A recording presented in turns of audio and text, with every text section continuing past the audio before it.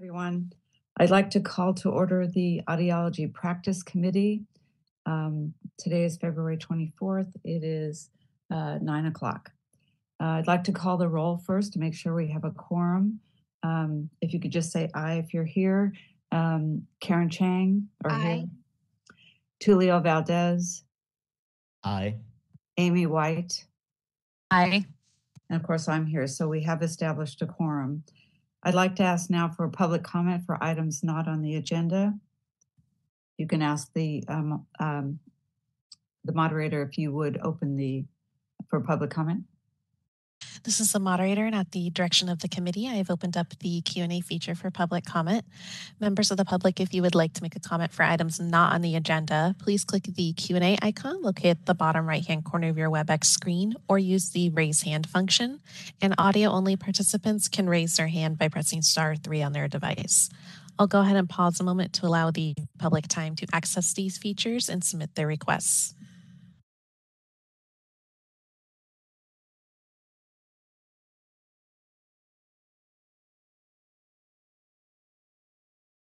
All right, and seeing none, would you like me to close that Q&A panel? Yes, thank you.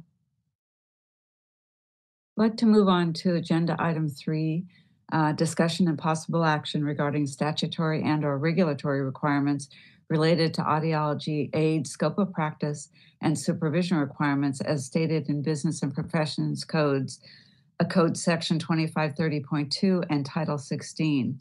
California Code of Regulations, sections 1399.154 through 1399.154.7.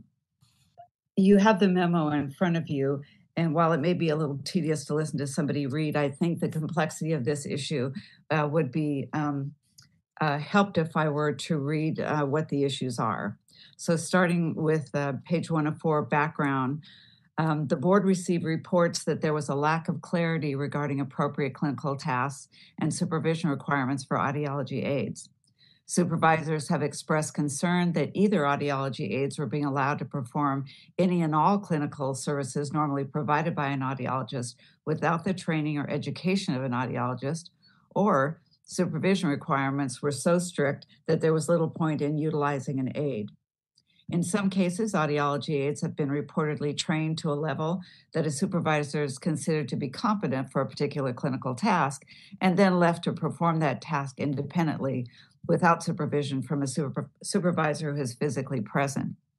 Reports of these types of misapplication of the regulations of audiology aids led the board to discussing this issue at the October 10th, 11th, 2019 meeting.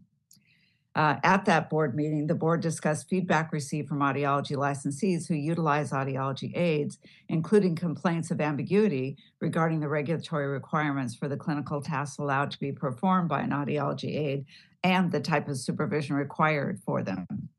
The board then directed the Audiology Practice Committee to define the tasks of an audiology aid can perform and the supervision necessary, and in addition, consider any legislative or regulatory changes needed toward implementation. At the February 20th, 2020 Audiology Practice Committee meeting, the committee discussed language from the American Academy of Audiology and the American Speech-Language Hearing Association regarding the role of an audiology assistant. The audiology assistant language is more closely aligned with audiology aids in California. The language stated that audiology assistants should be trained to do specific tasks that support the audiologist without being allowed to make diagnostic decisions. The committee discussed concerns regarding whether and when the supervising audiologist might be physically present because the regulations are unclear. The committee decided that reviewing the AAA and ASHA lists of tasks recommended or not recommended for audiology assistants would be a good starting point to engage associated materials. Point to engage stakeholders in the development of a regulatory package. Board staff brought to the committee's attention that any regulatory package needed to explain why a particular task would be outside the scope of responsibilities of an audiology aid, and that it might be more effective to develop different levels of supervision requirement for audiology aids, similar to those for speech-language pathology assistants. The committee also discussed its concern that both The AAA and ASHA recommend these individuals complete continuing education requirements, but understood that under current statute that the audiology aid in California is a one-time registration with no renewal requirement or continuing education requirement, and that this issue would have to be addressed as part of the sunset review. At the February 2020 meeting, the committee decided to work with staff to use the AAA and ASHA recommendations to help develop a list of tasks and supervision requirements for audiology aids for stakeholder consideration at a future meeting. In the May 2022 meeting, the committee delegated review of this topic to Dr. Raggio and Dr. White to continue discussions regarding lists of tasks and supervision requirements. Since that meeting, Drs. Raggio and White reviewed the materials on aid duties and various position papers on the issue, along with reviewing the way that board staff review the current audiology aid application duties specified by the supervisor. During these discussions, Drs. Raggio and White came to the conclusion that a list of allowable tasks would never be exhaustive enough, nor be able to keep pace with innovations in the field of audiology to be truly useful. They determined that it would be more helpful to both the licensed public, applicants, and board staff to concentrate on duties that were absolutely outside the scope of audiology aid.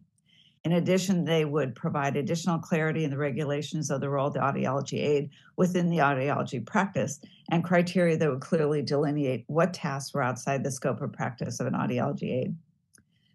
At the last meeting, October 27, 28, the Audiology Practice Committee reviewed the current statutory and regulatory requirements related to audiology scope of practice and supervision, which you will find in Attachment A, and discussed the evolution of the aid designation, the practicalities of aid designation, given the scope limitations and the potential for using SLPA supervision as a model for audiology aid supervision. So page 3 of 4 talks about the issues that are under consideration today. For additional clarity, the committee wanted to make stakeholders aware that this agenda item only discusses audiology aid issues. There was a discussion of potential future licensure category for audiology assistants, but we are going to table that for now and really focus today on the audiology aid issues alone and not look at a new license type at this time, but we will at future meetings. To begin discussions of the audiology scope of practice and clarifying the supervision, board staff recommended reviewing the November 6, 2015 proposed regulatory changes regarding audiology aids as a starting place. In addition, in the Sunset Review 2022, the board recommended legislative changes that would require SLP and audiology aid registrations to expire every 2 years, and at the time of renewal, require the supervisor of the aid to update the board on the duties the aid performs while assisting the supervisor in the practice of SLP or audiology, and the training program and assessment methods the supervisor is utilizing to ensure that it is continued competency. Also to define audiology aid similar to SLP aid as any person meeting the minimum requirements established by the board. So as you can see, we've been allowed by the Sunset Review to make at least those changes that would allow a renewal of the license, or a renewal of the registration, I should say. So one of our goals today is to start discussions on implementing the statutory changes, creating and codifying registration renewal requirements, including renewal form requirements. So we want to accomplish that today. We want to provide language to codify the initial registration form and make current registration process and the process, language to codify notice termination form and removal of any gendered terms, and correct any grammatical errors. But in addition to that, the committee may wish to consider changes that include the following: incorporating previously discussed changes, which you will see in attachment B, align the requirements of a supervisor with supervision requirements for other license registration types. So I think trying to codify language or develop language for codification is fairly straightforward, that the committee could work with the board to develop that so that we can implement the sunset review allowance of renewal every 2 years. We can make these other substantive changes that are required, that are suggested here, termination form and removing of gendered terms and grammatical errors. But what we also have to talk about is the second part, and that is if you look at Appendix B, you'll see how long we've been working on this. As you can see, at least since 2015, and probably before that, trying to come up with acceptable tasks, acceptable supervision, and always came up short, thinking that we'll never list everything that's possible. Things will change all the time and we won't be able to keep up with it. And we don't want to commit something to language in a statute or regulation that we're then just going to have to change again. So I'd like to open for discussion these issues, particularly in Appendix B, as to what kinds of, do we want to go with the idea that there are particular tasks in audiology can do and can't do, and what kind of supervision we would like to implement. Dr. Rajo, this is Paul Sanchez. Can I make a comment? Of course. Yeah, I just wanted to point out one of the reasons for the delay in promulgating these regulations has been that we were somewhat limited by the statutory language that existed prior to our most recent sunset review. There was some confusing language on the definition of an audiology aid that was different than the definition of an SLP aid. And the language in itself alluded to or said that an audiology aid can practice audiology. And it was a little bit confusing and put some limitations on us limiting their scope of practice. So I just wanted to give that background. We just got that cleared in our November sunset. Thank you. Okay, thank you.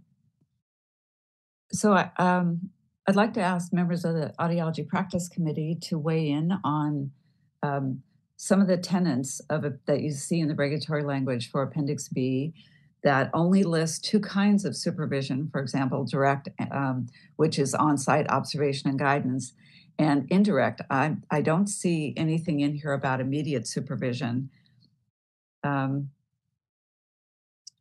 Apologies, Dr. Rajo. This is Sharice Burns. And the original language from 2015 had the similar construction where the immediate supervision was separated out and it wasn't at the top. It wasn't in order of immediate, direct, and indirect. Is it in this document somewhere? It's in subdivision C. So 1399.154.1.1. The proposed changes in subdivision C. It's at the very bottom.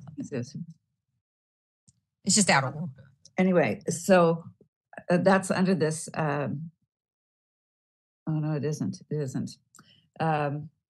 So I would like to ask any members of the Audiology Practice Committee to weigh in on what they think of not only the supervisory requirements, which are not stipulated. They're noted and how to define them, but how they're utilized is not stipulated currently in regulation. And then I'd like to draw your attention to the last page, 1399.154.8, activities, duties, and functions outside the scope of responsibility of an audiology aid. And yeah, so that's what I'd like to discuss with the committee. Hi, this is Karen. While reading this, I actually I wrote down the question because when I read 1399.154.1.1, I was actually wondering what would be the difference between direct supervision versus immediate supervision when I was reading the two, so A and subsection C. I wasn't, because I remember we were talking about over the shoulder, so I wasn't sure which one, either direct supervision or immediate supervision, would be over the shoulder. I interpret immediate supervision to be over the shoulder and direct supervision to more on You're site, as it says, Yeah. observation. So you're there in the facility. It's not like you're remotely there, as in indirect supervision. That's how I interpret it. Is there anybody who can lend any more information to that?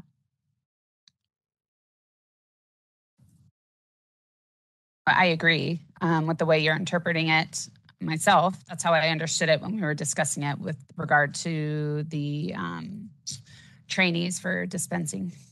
Okay. Actually, to make it, I guess, flow better, can we do direct supervision A, and then, whatever you guys write, and then B, do immediate supervision, and then C, do indirect supervision. And then you go down to 1, 2, 3, 4. Yeah, I might even have immediate supervision be the first. It would be A is the most stringent. Oh, yeah, that's true. So A would be immediate supervision, B, direct supervision, and then C, indirect supervision, and then the 1, 2, 3, 4. Can I just ask for an aside here, perhaps from Sharice and Paul? We're always struggling with what's allowed for an industrial aid. I don't know who that is and why that language appears all over these regulations in one way or another. Is there a need to keep that language in there? I think there was a definition of industrial aid Yeah, somewhere. hi, this is Paul. There is a definition, and I think that's probably something that we can research more. Sharice and I were actually just talking about that a couple of days ago because I think that language was put there intentionally, but I'm not sure. My understanding was that these were aids that were working in with manufacturers, That but we'd have to probably do some research on that. Yes. Yeah, I was just going to say I just don't know who that is or what, if there is such a person out there. Perhaps Amy White knows more. Yeah. Do you have any experience with that? Yeah, I would say those are ones that are involved in the OSHA hearing screenings in factories and industries which require that, where an audiologist might be overseeing the program, but they usually have aides out there doing the hearing screenings for all the staff as needed for OSHA. I can imagine that is what it is, but I don't know if there's anyone in California who would meet that who works in that situation. I don't really know. But yeah, I'm not sure how all that's contracted out anymore. I don't have a personal experience with it. But if they're not, I wonder who is doing it. If it's not an audiologist overseeing aids, yeah, I'm not sure. If you call that out, are there other kind of specialized aids that are? It says here in section 1399.154, the definitions on section D. Industrial audiology means an audiology aid who conducts pure tone air conduction threshold audiograms for the purpose of industrial hearing testing, in addition to other acts and services as provided in these regulations. Yeah, and that's just what Amy described. Oh, okay. It's just that I don't believe, and I could certainly be wrong, but that there are any industrial aid positions in California. And I would want to add that. Oh, I was just going to add that a lot of this language was developed historically from national organizations, and different states kind of adopted that language. So this may be something that is relevant in some other part of the country and not as relevant here in California. And that's something that, as I mentioned earlier, Sharice and I were talking about. We need to kind of research this and find out if this is something that is even used in California. Yeah, that would be a good idea, I think, because I think you're right, Paul, that it's was adopted from places where there are large manufacturing entities in the Midwest and East, where this kind of audiology aid may be used, and it's just not applicable to any reasonable extent in California to include it in our regulations. I mean, if we wanted to make some general statement about, I don't know, industrial or any other kind of specialized aids, then I'd have to investigate that. We could make a statement, a sentence about it. And this is Sharice, just from a board staff perspective, we don't have any way to identify an industrial audiology aid versus an audiology aid, aside from the duties that a supervisor might assign them. So even if we have some, we wouldn't really be able to pinpoint like how many of them tell us they're industrial audiology aids without manually, literally reading through each folder to review what's in it. So an industrial aid would have to apply to be registered with the state, right?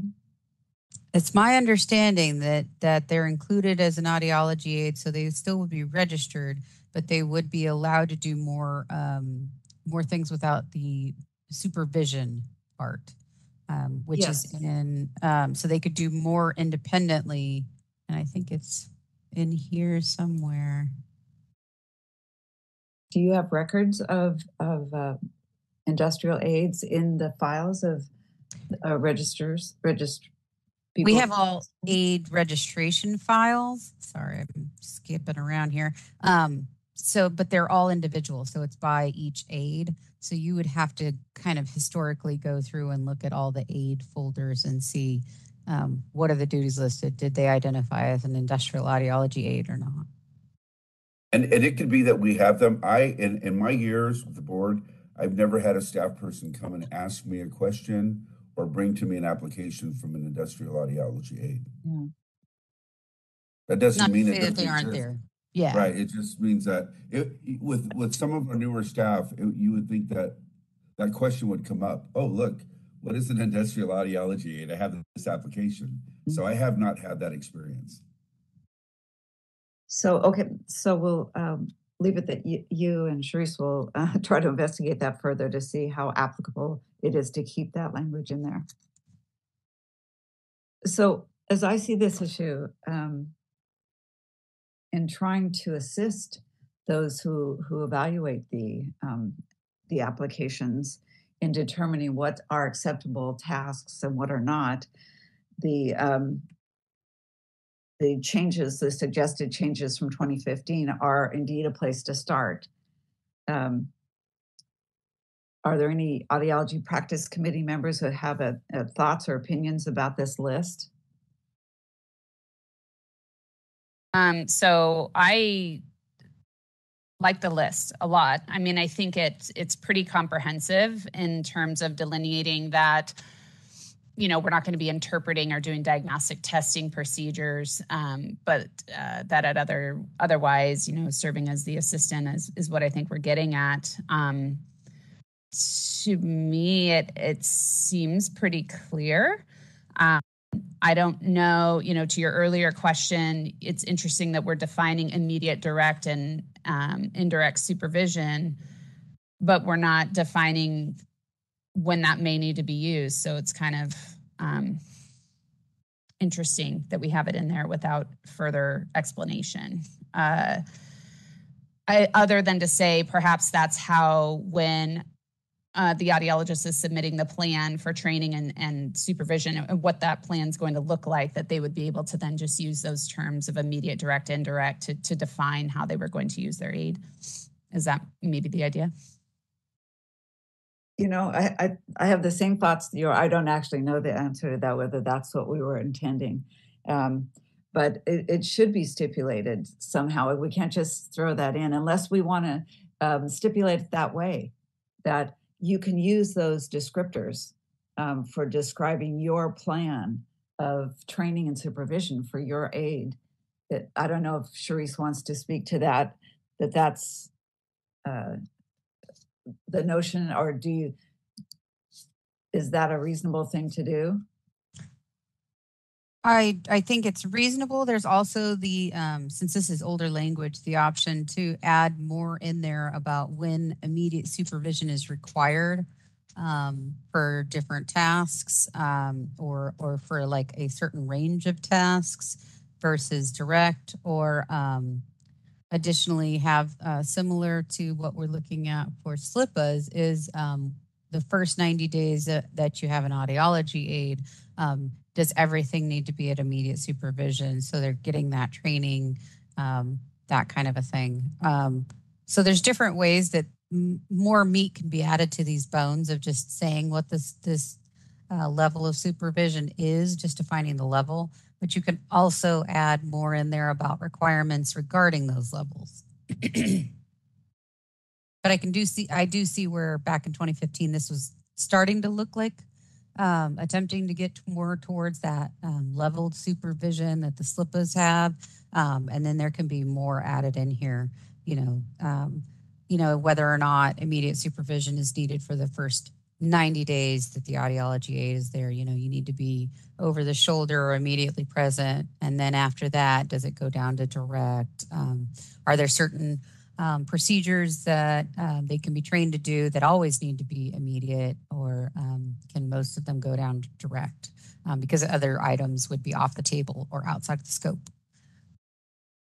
Yeah, I think it makes the most sense to have the supervision more defined under the training, section, maybe under the section under training of aides, making it clear there that when they're new and they're first being trained, that first 90 days, as you were mentioning, Charisse, perhaps is a more of an immediate or direct supervision requirement, and something along those lines, I think is more appropriate probably than task-based, more manageable.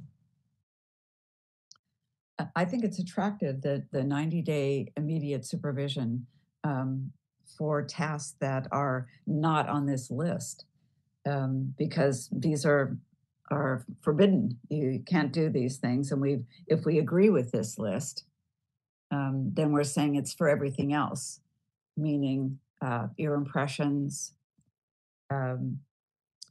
I don't know if you would say conduct diagnostic evaluations. Amy, would be no tympanometry because that is a diagnostic evaluation. How do you look at that?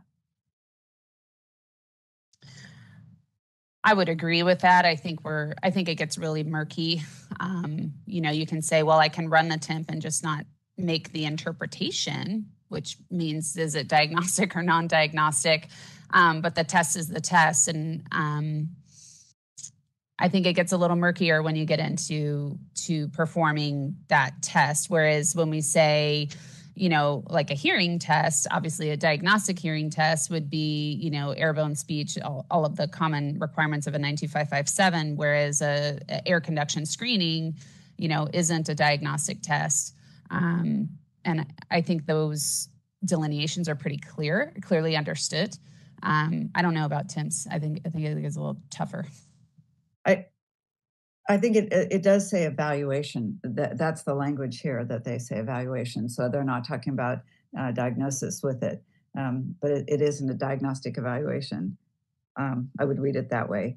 I don't see cerumen management on this list, but I would kind of my instincts are to put it on that list. Do you see it somewhere? No, it's certainly not on there. Because I don't think in 2015 we could do it. I don't remember when that, it was around that time, right? When that changed? Probably. Yes, by that time, audiologists were allowed to do it. I think that the board just ran into problems of, this exhaustive list, and I think they just stopped there. But so it could certainly be on the list. I would add that to the list. Yeah. So any other comments by committee members?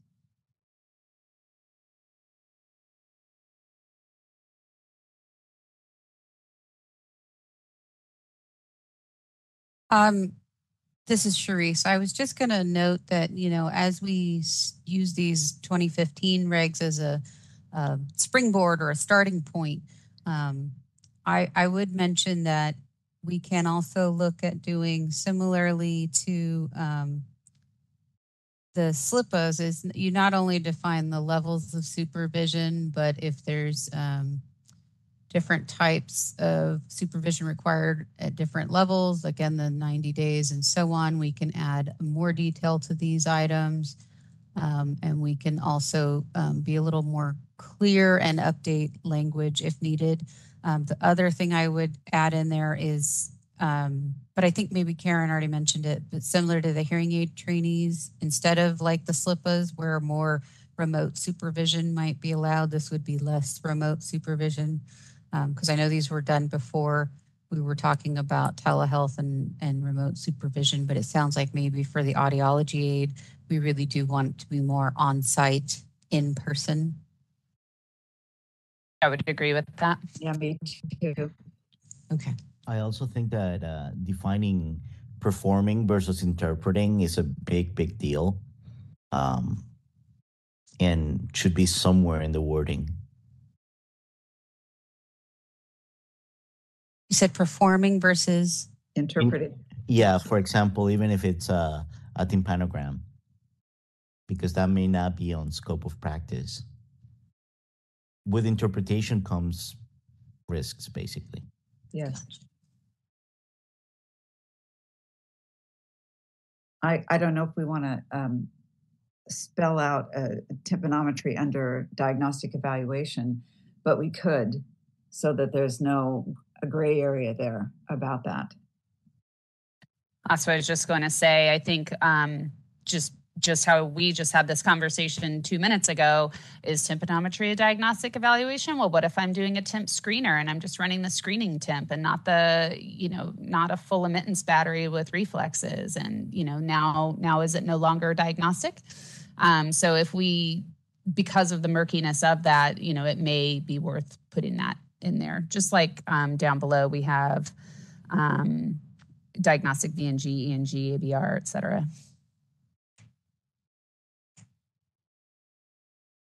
Okay.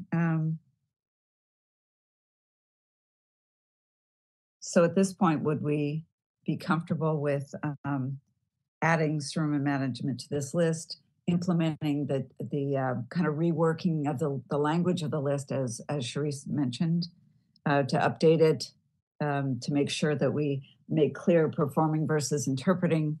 Language is clear, unequivocal in here, and perhaps develop supervision for things like taking ear impressions or any other training that they're going to do with over the shoulder for 90 days, and then allowing direct supervision. Are we kind of? I think more that, Marcia, rather than make it task specific. I think the 90-day, hey, this is while you're training, everything's going to be immediate, because how else are we going to verify? And then once the training is complete, then we can start backing off on that. I think it makes it more clear for anyone trying to go through the process, and a lot less gray area. Would you say if we don't stipulate certain activities, then people are free to interpret that to be whatever task isn't listed here? Are we okay with that? I am. I mean, again, reading that list, I think it's pretty inclusive. There are many things on there, and thinking of all the things that aren't, I think, are appropriate and okay. Okay. Well, we can. Yeah. Sorry. Go ahead. This is Charisse. I was just going to recommend also the SLIPA is also in their types of supervision.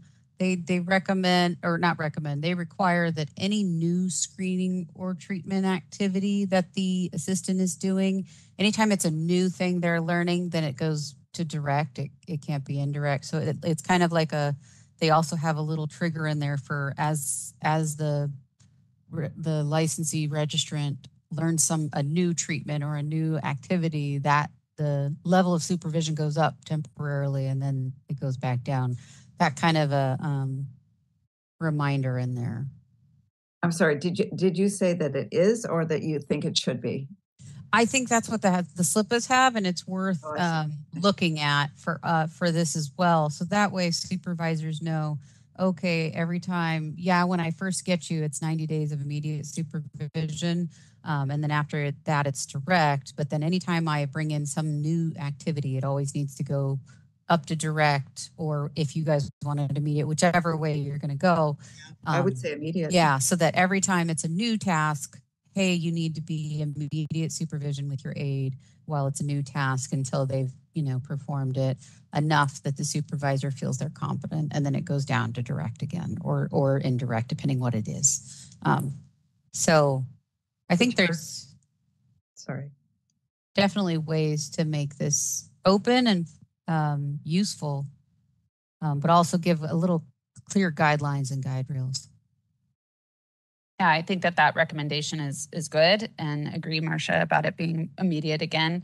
There is a training of aides section it's a few pages back under the 1399.154.4, where it states the supervisor is not required to repeat any training which may have already been received by the aide because of prior education training experience. So that would still apply. This is for all aides, correct? Yes, that is current. In the case of audiology aides, of course, there's no formal education or training that they go through prior, although they might have been an aide for someone else, I suppose, and then came to your practice. Sharice, I wanted to ask if there are other pieces of the SLPA regulations that we might look at that you can think of that we might want to entertain, because this is a good one about any new task. Are there other things like that we're not as familiar with that we could borrow or adapt? Those are the ones that are sticking out in my head. You can direct staff and I to go ahead and look through them and then bring any that we also find for the next meeting. So we can take these mocked up 2015 and then incorporate more changes, what we've talked about today, and then kind of go through and do a double check if there's any other provisions that might be helpful, and then ask for how you want to implement it, just like you want immediate versus direct for that new task. I think that would be worthwhile because there are some good definitions in here. There's also some information about medically fragile patients and the requirement for immediate supervision for medically fragile patients.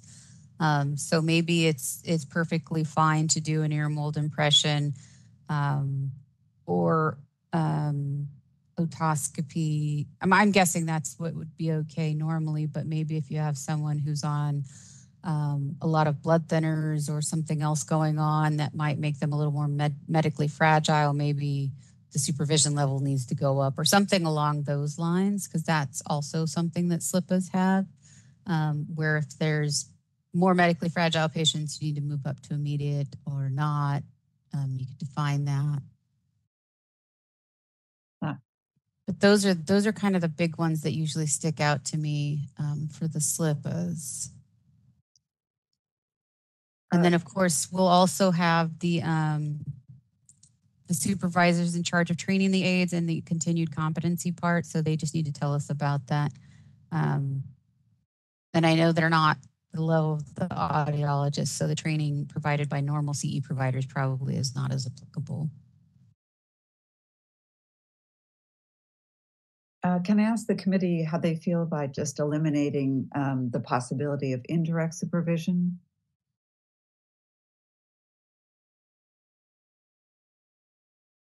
I think the way it's defined here, indirect supervision, it's almost like it's just trying to say, hey, you can do the functions of a regular office aide when the audiologist isn't there, right? Yes. That's kind of how I'm reading it. Is it just to cover bases to say, well, if the provider's not there, it's not that you can't work, but you just can't do, these other patient care activities. You can do these normal office type of duties. I don't know if we feel if that's necessary, but that's kind of the way I'm reading it. With the term supervision suggests that they aren't just filing or making phone calls. If there's some form of supervision that is possible, I'm pretty uncomfortable with the idea of an aide doing any tasks with a patient with an audiologist who isn't on site. My instinct tells me that's not it has too many potentials.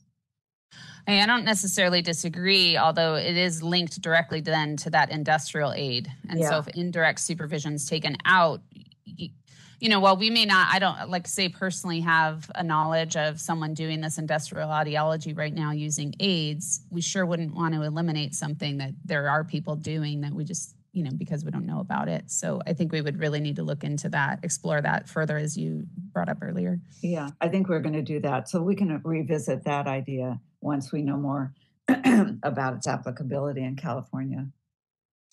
And it may be as specifically stating indirect supervision is only allowed if, for these industrial aids, if we end up needing to keep that. Mm-hmm. This is Sharice. You might also, because you might need it for that, and also so that they know they can do office work. Because if you remove it all together, then they'll ask, well, what else can they do when I'm not there? So it provides that. But you could also clarify that indirect supervision is not allowed for any direct patient care or direct patient interaction. Some way of defining that it can't be that unless it's the industrial audiology aid. Then you're okay. So would they say, well, what if they call to make an appointment, or they have a problem connecting their hearing aid to the phone? Can I talk to them over the phone? Is that interaction? Up to you guys. I would say yes, but that's up to you guys. But that's any front office staff can do that, right? So, I mean, we don't want to make this where now we're trying to define every single possible thing they can do as what a normal front office person would be able to do. Front office people pair hearing aids to phones all the time. It's just Bluetooth. That has nothing to do with the hearing aid. It's just like pairing a watch to a phone or a car to a phone or something like that. So, we don't want to, by trying to overly define it, we don't want to make it seem as if, they can't perform the normal duties of a front office person at the office when the audiologist isn't there. We could craft better language that would stipulate in-person patient care or interaction, something like that. Yeah. Okay. Are there any more committee member comments, thoughts about this issue? The only other request I would have is a consideration to perhaps give a sample plan. I mean, we're asking the audiologist to come up with this training plan and delineate how they're going to verify there's competency and how often that's going to be checked and et cetera, or for the renewal. Is there a worksheet that we're going to provide, or are there samples that we could provide just so it's a little easier to understand what the board is asking of the supervisor? I think we would normally be putting it on a form that we would be telling in the regs what the form will include. And then, of course, the board would provide a form that matches those requirements. So we could add that in there. Because I don't believe in the past we had there was like an application form, but I don't recall there being a form for the training plan or a sample of what this training plan might look like what items should be on there and in what manners. Maybe it would make it easier for board staff to review when they came in if they were similar or standardized in any way.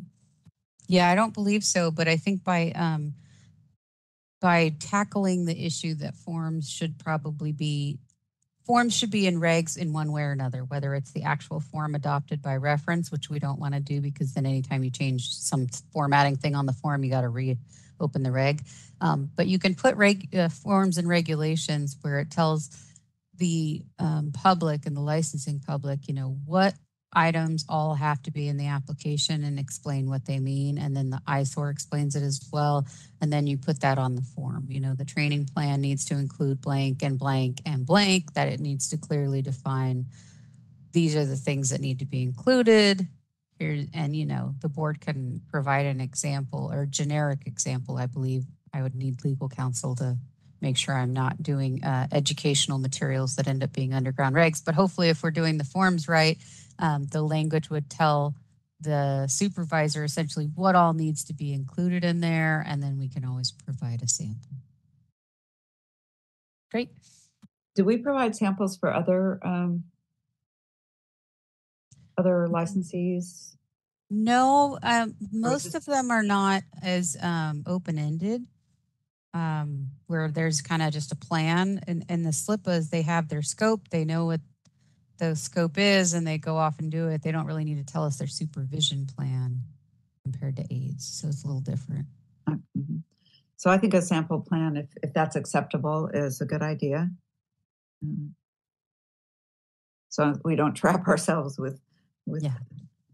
We'll double check with legal on that. I won't want to tiptoe into underground regs or anything, but we'll make sure what we can provide based on the language. And that language isn't in here, so we would definitely need to develop that.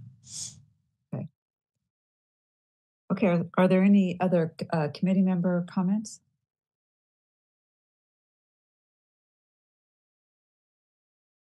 Okay, seeing none, I'd like to ask that the moderator open for public comment on this issue. This is the moderator, and at the direction of the committee, I've opened up the Q&A feature for public comment. Members of the public, if you would like to make a comment on this item, please click the Q&A icon located at the bottom right-hand corner of your WebEx screen, or use the raise hand function. And if you're an audio-only participant, you can raise your hand by pressing *3 on your device. I'll pause a moment to allow the public time to access these features and submit their requests.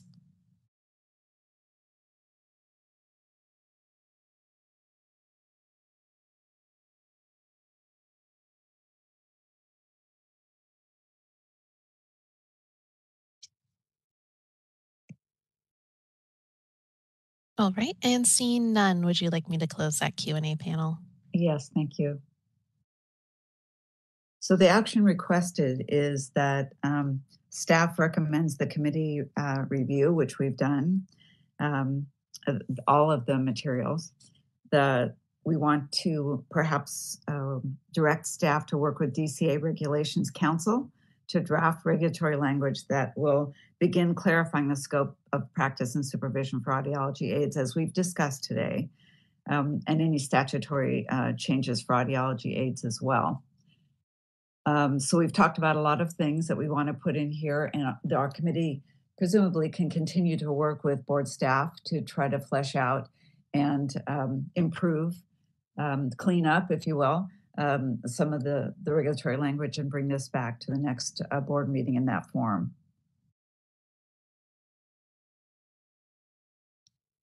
Any further discussion of that idea?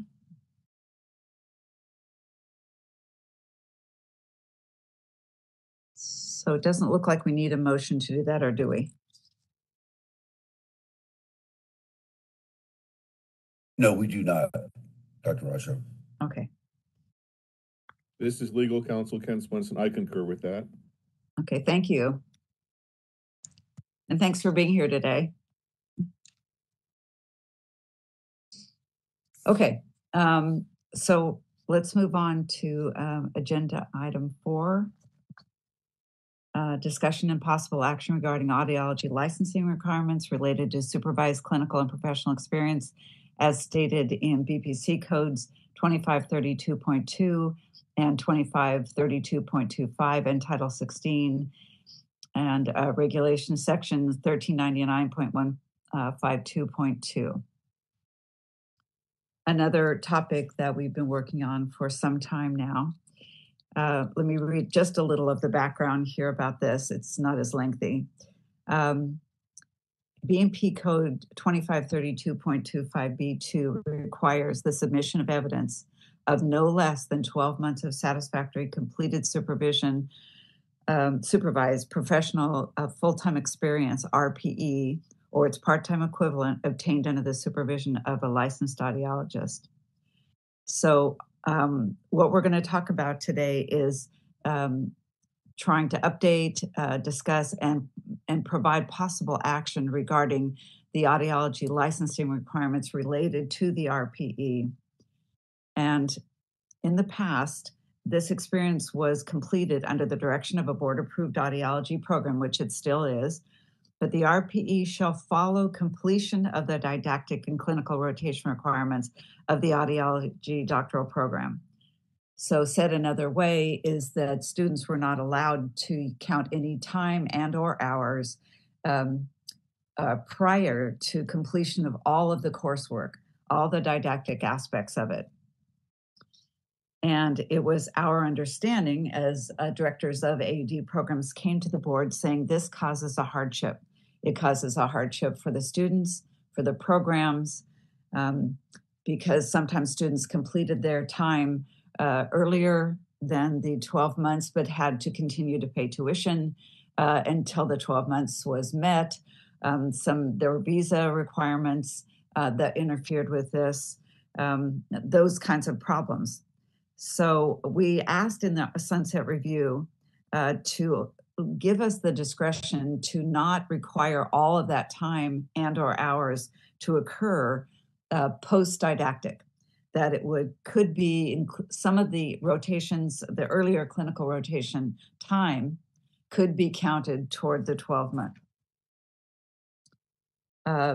So if you look at page 2 of 3 of the memo, it says Business and Profession Code section 2532.25, and you'll see at the bottom of 2 of A2, you'll see where it used to say the required professional experience shall follow completion of the didactic and clinical rotations, and changed to that's simply been removed. So effective January 1st, 2023, the statute will allow audiology doctoral students the ability to start their 12-month RPE before the completion of the didactic and clinical rotation requirements. So we realized that we needed some input from the people who actually operate these programs. That is, we wanted to talk to the program directors and the clinical directors of all of the California AUD programs to get their take on what was needed on their side to make their programs as comprehensive and compliant with all requirements, regulatory and statutory requirements for the AUD. At the same time, being well aware of what the legislature's goal was in developing the original regulations. We have to balance those two things. But one thing we decided to do was to send out a doctoral audiology program survey to all of the program directors and clinical directors. And you'll see that that we sent that out in, I think it was October, November. Let me look back when we sent that out. October. Yeah, October. And we requested that the survey be completed by December 31st, which it was, but by all except one program who subsequently did submit their responses. We analyzed that data, and while I don't want to read every response, there are some main ones we'd like to look at. So as you can see, we sent the survey to San Diego State University, University of California, San Diego's AUD program, University of the Pacific, a private program, San Jose State University, California State University, Los Angeles, Cal State University, Northridge, and Cal State University, Sacramento. And I would point out that among these universities, there are 3 different management models that are operating here. And thus, we're going to have some differences in how they view the questions and their subsequent responses. So there's just a few that I marked that I might want to point out that were somewhat surprising to us in some ways, and others got us thinking more about it.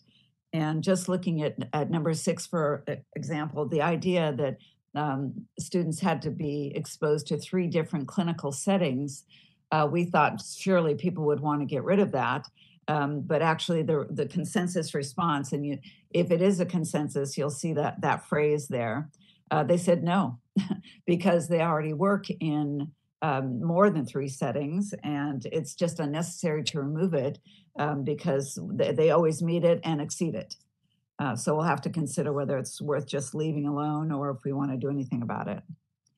And without number 7, without a specified number of different setting requirements, how would your program verify the clinical rotations provide sufficient clinical practice with individuals representative of a wide spectrum of ages and audiological disorders, as it currently states?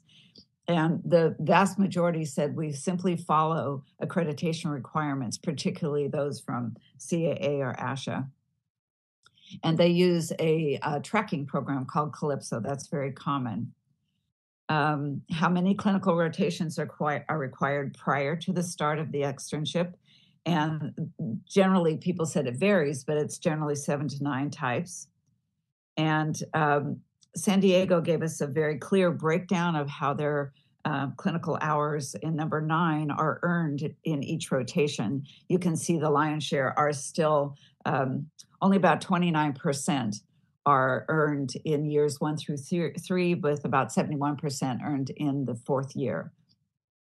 And again, that was the general consensus for most of the programs. Then I'm just going to jump down to 13. Should tracking of supervised clinical rotation hours and externship hours distinguish when the hours are performed by simulation? That was an important issue, especially during COVID, because that's what they had to do.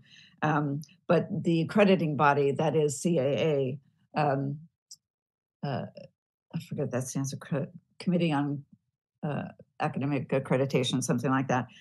They stipulate 10% is all that's allowable. ACAE doesn't stipulate at all. Number 15, for the supervised professional experience or externship, should the regulations limit the number of hours allowed for certain activities? And the consensus was no. That is dictated by the accreditation bodies, and we don't need to make any stipulations. Now, number 16 is, I think, one of the thornier elements here. And that is, should the regulations allow some of the time and hours of clinical rotations to account toward the 12-month professional experience RPE required for licensure?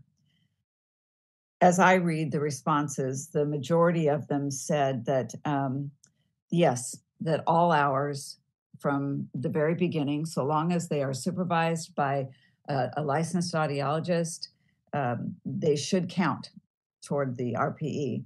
There was one that kind of stood out to me, and that is Cal State LA.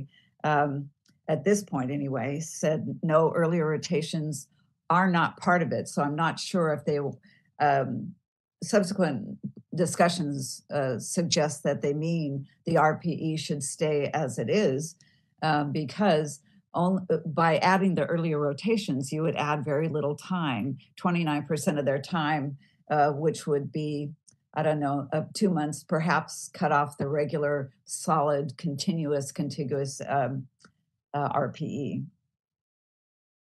Number 17, at what year in your program would it be appropriate to begin allowing clinical rotation hours to count toward the 12 months? And the consensus response is don't count any hours. We don't want any hours in the regulations at all. We can have time, we can have whatever makes up the 12 months, but no hours per se. Number 18 is a 12 consecutive month experience required by your accreditation body, and the consensus response is no experience over the program year. So it doesn't have to be continuous. It doesn't have to be consecutive months. Yeah, especially if there's cases of students having to go on medical leave or something like that. Number 19, should the regulations restrict the ability to accrue RPE hours until after preliminary clinical rotations? And most of them say, no, you should, requirements should be in the 11 or 12 month RPE year only, where others, there is this dichotomy there. Some people wanted all hours to count, or not hours that are counted, but time counted throughout the whole program. And others say, no, let's leave it as the RPE. That is the 4th year or the 3rd year, depending on which program we're talking about. I'm going to jump over to 23. How does your program handle students on federal visas, which had been one of the initial complaints of why we needed to change our regulations to allow clinical rotations prior to completion of didactic and clinical rotations to be the only time when you could start counting time. Because federal visas, often student had to leave the country after 11 months, and that was a big problem. But according to the survey responses, it says not an issue. First of all, they thought wasn't a limit, and others would offer to help the students with their extending their visas. So what had been a problem and a motivation for changing it is apparently not there. 25, what's the average level of supervision provided during the supervision? The consensus is the current language is 8 hours of direct supervision per month. There's some variation on that, but most of them stick with that. 26C, if any, are the restrictions required by accrediting body? It has to do with the simulations only being 10%. That's the only, and that's only with CAA. What type of clinical activity during the externship dictate the percentage of supervision? And it doesn't matter what type it is, according to the consensus, it is site determined. And that was question 27. 28, when in the program does the externship begin? The consensus is 3rd or 4th year. 30, does your program track externship hours to verify that all externship hours have been completed per program requirements? And they said yes, only not hours, but 12-month clinical experience.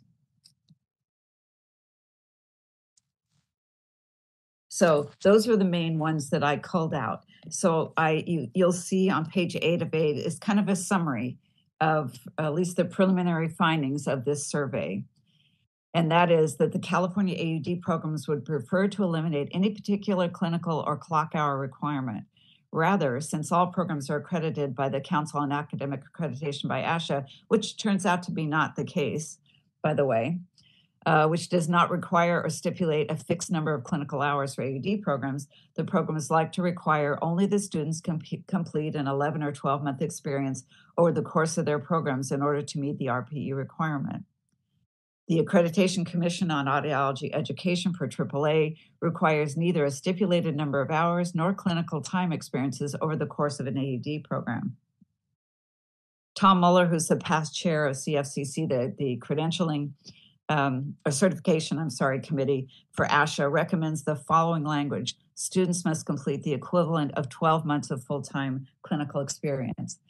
So some of our survey respondents mentioned 11 to 12 months. When I asked Mr. Muller whether 11 months would be acceptable, he said no, that the requirement is clear that it's 12 months. So I'm not sure where that breakdown occurs or if they consider it one. Number 2, the programs would prefer to count all the clinical time during which students are involved in supervised activities by licensed audiologists as time counted toward the 11th or 12-month requirement over the course of an AUD program. I've since learned that not all programs support that idea. They'd rather see it, since there isn't much in terms of time that one can gain prior to the completion of the didactics, that it wouldn't be worth culling out, allowing that, and then still having them have to complete 7 months of a continuous AUD or RPE experience. Also, when we asked, how would you differentiate between clinical experience and professional experience, it seemed pretty clear that the professional experience begins with the RPE in its entirety. Number 3, a program's clinical activities are designed to meet the accreditation requirements. The amount of time during which students are performing these activities are tracked by the programs. Generally, more supervision is provided for earlier clinical experiences rather than later clinical activities when students have gained experience and can operate more independently. The externship sites determine the clinical time and type of activity depending upon the complexity of the tasks and the site policies. Number 4, since students gain experience in essentially every aspect of clinical audiology throughout the time in their programs, stipulating a fixed number of required clinical settings is no longer relevant. However, this requirement can remain and be required on the clinical verification form. The number and type of settings are tracked by the program to meet accreditation requirements if stated. Number 5, simulations, telehealth, and general clinical experiences are tracked by the programs such that accreditation stipulations for time requirements are met. The board does not need to maintain any tracking records of student activity. Number 6, allowable non-direct patient time is determined by accreditation standards. So looking at these preliminary findings, I'd like to open the discussion to the Audiology Practice Committee members.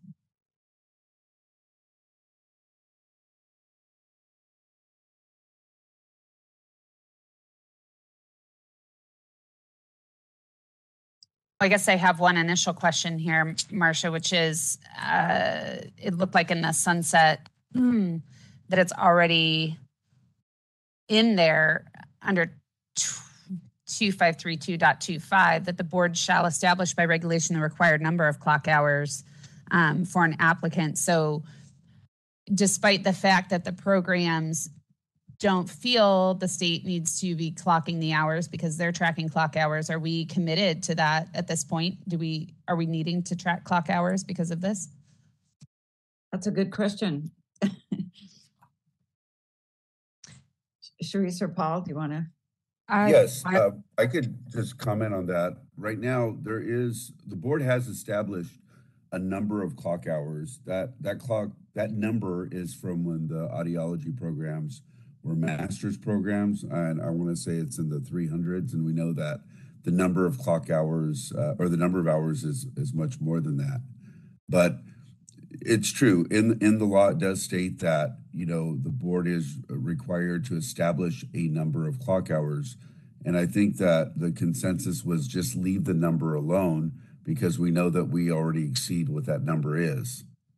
And as Dr. White pointed out, which I agree with, we already have statutory requirements. And one of the other statutory requirements that conflicts with the answers is that the applicants must submit evidence of no less than 12 months of satisfactorily completed supervised professional full-time experience. So they actually have to complete 12 months, not 11 to 12 months. So would the notion be that just leaving the 300 as is would be advisable since everybody exceeds that without question? I would also mention that we should update the regulation 1399.152.2 so that it appropriately references 2532.25 because it doesn't reference it, but it's extended to it just because we never changed once 0.25 was added. So we should at least make that clarifying change. Okay. And actually, this is Paul again. This is what actually started us on this whole discussion because technically we haven't identified the number of clock hours that address 2532.25. So thanks, Sharice, for that. That's an important point. We could change the reference and technically be covered, or do we want to identify a minimum number of clock hours that more accurately reflects what is actually being done in the programs? Well, as I understand it, they don't count hours per se. I don't know if they actually internally do. We can ask when we get to public comment if that is the case. But they count time. And I think for that, are you referring, sorry, Marcia, to the RPE or prior? The RPE. Gotcha. But it seems when I speak with the CFCC personnel that there is no requirement. They do say that the full-time equivalent, 12 months, functionally means 1,820 hours. However, they don't stipulate that in written language in their regulations. But that's an underground notion. Number. Well, and that was going to be my question because I think this is my personal experience with having students even from out-of-state programs is this is the argument. Well, what is full-time? I mean, is full-time considered 40 hours a week for 52 weeks? That's around 2,000 hours, or is it 36 hours a week at 1,800 hours, or is it 30 hours a week at 1,500 hours? So, while we may not want to track hours per se, it may be of benefit to define what's considered full-time. Is that an average of 30 hours a week, an average of 40 hours a week, or what that means? I don't know. Yeah, well, that's a good point. I believe when we gain some public comment here, we'll learn exactly how they do it to verify that they have indeed met some full-time. But what full-time is, I don't think it's 40 hours a week, but I don't know for sure. My instinct from looking at some of the survey data is it isn't completely that, but it is fairly full-time. But we do need to stipulate what that means. How do you feel about the notion that if we start counting all time prior to from the start of the program forward, and it only amounts to let's say up to a third of the RPE time requirement, is that helpful to be able to count that? Is it helpful to the student? Does it get them out of the program sooner? Do they save money on tuition? If they were able to do that, I don't know the answers to those things. I know that the CSU programs, they have an 11 semester mandate, and they meet that mandate with the last 3 semesters being dedicated to the RPE, and would be happy to leave it that way. So I'm trying to engender some discussion here about that issue among our committee members. Yeah, sorry, go ahead. No, go ahead, Dr. White. I was just going to say, I think that's an interesting notion. Okay, if we only need to do a 9-month rotation now for the RPE, is the school going to reduce the program by a semester and therefore reduce the tuition requirement on the student? I believe they still have some sort of didactic or capstone project type of requirement going in a lot of those years. So I'm not sure that would impact the tuition side, reducing the RPE. As someone who's taken RPEs for many, many years, it could wreak havoc on the schedule. I mean, how do you, unless all the schools are doing it exactly the same, when you have a paid externship slot, like at the VA, for example, it's for that 12-month period. And then you can't just, the person can't just leave in the middle of the 12-month period because they've finished their requirement. And then, you now have no worker there with you for 3 months, and then you get the next one in. And so wreaking havoc on like the rotation schedule of externs, I think is something to, would be an impact. Whether that matters to us as the board or not, I don't know, but it might get a little tricky. I agree. I agree that it could. Are we, anyone else on the committee who would like to chime in?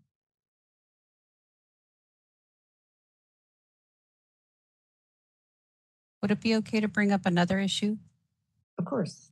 I wanted to first address right now on the application, the board uses full-time as 30 hours or over per week, just using general labor law is what we've done. And then part-time is 29 to 15.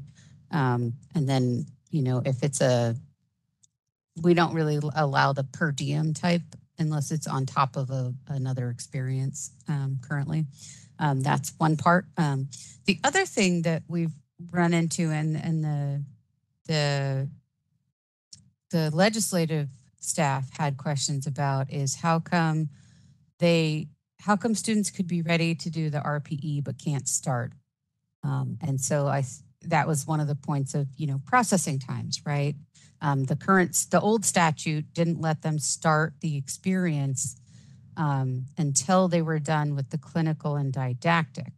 And therefore, we needed the training programs or the directors to sign off that the student would be done on this date. And so by the time you get everything ready and turned in, and then you're in our processing time queue, it was cause potentially delays. You were ready, but you weren't issued the license yet, so you couldn't start. So there was, you couldn't start counting the 12 months. So then there's the question now, if it doesn't have to follow the didactic and clinical rotations, technically it doesn't have to follow it. Maybe they could apply sooner, a little sooner, like we know they're going to be ready 3 to 6 months from now or 3 months from now. So let's go ahead and sign off. This is when they'll be ready, and get their application in the queue along with their supervisor and get it all ready so that they're ready and issued and ready and approved and ready for issuance far prior to their experience starting, so that way there's also no delays in starting that 12-month clock. How long is that delay? It depends on the time of the year, with the hardest part being that, speech language pathologists are the biggest population and everybody's coming in around the same time in the summer. So, June looks at about a month, normally a month, 4 to 6 weeks. And then suddenly July and the rest of the summer into the fall, the numbers go up because it just comes in like a huge wave at the board.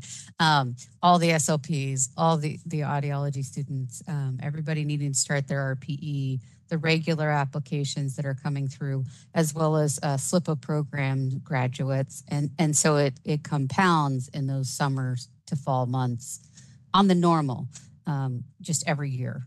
And so there is that other just technicality part, about applying, and if it doesn't have to follow that, even if the program is going to essentially have them follow it, we no longer have this stipulation that they need to be done before we can issue or approve it. Okay, I'm sure there's some accommodation we could make to that policy. So in earlier conversations I had with Paul and Charisse about what the legislature wanted of these licensees for consumer protection reasons, was it appropriate to count early program experiences when they truly are learning and not demonstrating any expertise nor expected to, would meet that idea of professional experience? I guess I just want to throw that out there for some thoughts from the committee or Paul and Charisse on if we said, okay, let's let any time accrued so long as it's supervised, that would be okay. If those programs that wanted to do that could, and those programs that didn't could start their RP as they do traditionally. Would that meet the legislature's intent? But if we clarified, thank you, Charisse, that we're saying 30 hours a week is full time, then we're only talking about just over 1,500 hours, right, to complete the 12 months. And so if they're counting up to, what was it, 700, Marcia, in some of the programs the first few years? Something like that, yeah. Uh-huh. So now we'd be saying potentially half of their required professional experience would be met before they complete their internship rotations, or at the end of their internship rotations, they'd already be halfway meeting that requirement. So I do think that that's kind of interesting to look at with what you're saying. Are we going to say that counting from day one on an internship rotation is counting towards required professional experience? And now we're saying, they get 50% of their required professional experience completed before they're really more independently working out in their externship. Right. Survey tried to get at that and tried to say, if you would agree that earlier rotations wouldn't be considered professional experience because they're just learning many of these tasks for the first time. There's no expertise whatsoever. But perhaps in the second or third year, when they have more experience, that we might consider adding those or allowing any kind of time that's experienced then as counting toward the RPE. But generally, the feeling was either you count it all from the start because that's okay with the accreditation body, or you stick to the way it is now, and that is a continuous 12 months post-didactic.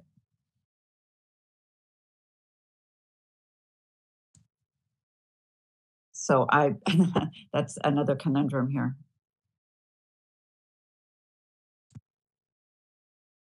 Are there any other? Oh, sorry, go ahead. Just as staff, I would interject in that, the legislature wasn't willing to entertain counting all. So they still wanted the split between the clinical hours and the professional hours. So we have that complication on top of it too. So. It was that in Sunset, you mean? Or yeah, in Sunset. So making sure I following that. So they've stated in the sense that they do want to separate. That's why they wouldn't go to just an hours requirement as well, so that they want that B1 that's clinical hours and then B2 that's professional hours, so they weren't moving on that as well. So, but they don't stipulate when B2 hours or the nature of the B2 hours. Exactly. That's where we can define it in regulations. What are clinical clock hours versus professional full-time experience hours, and what differentiates them? Would it be advantageous then, based on your earlier comment there, Sharice, about the timing to try and apply so they can get ready to go, so they can start their 12-month, on time and not be delayed, to somehow massage it where the final semester prior to that RPE, either counts or something where it allows you to make that, where they can be putting those applications in a semester out? That's what I think would help most students. In that way, they're already pre-approved with a future start date. And that way it's kind of, they're already through the queue. They know they're approved to start their thing on the date that they have said they're going to start on. It'll issue on that date and it gets them going from there. And I think that will help quite a few students. And I think as long as we're very clear about, when should since that didactic and clinical rotation requirement is now stricken, we just need for the program directors to know, in that last semester before the RPE experience, go ahead and have them apply, certify that they've got the number of hours they need, which, current regulations is only 300, so they're obviously good, and certify it, get everything ready to go. I don't know if it conflicts with programs and how they're setting up their experiences, if they'll have the supervisors ready or not. But that could be one way to help ease the pipeline, and that way the RPEs don't lose any time, just kind of stuck waiting. Is there any complication if their RPE site has not been established or determined? That would be the problem. We need to know their site and their supervisor.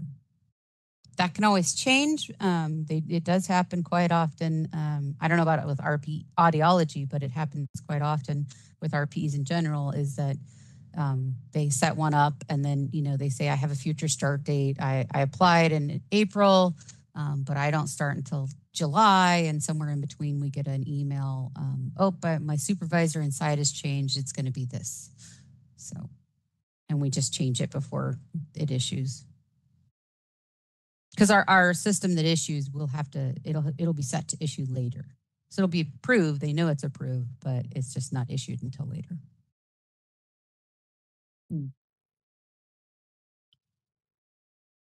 Okay, I think some work needs to be done on that. If we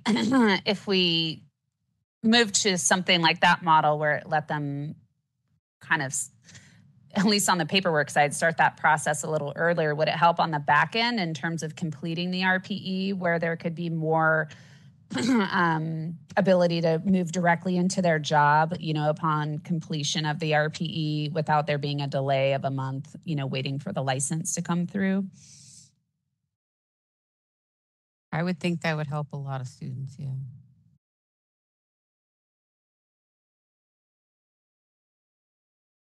That's usually the biggest calls we get. They need to start. It's been delayed. And of course, everybody's coming to us all at once.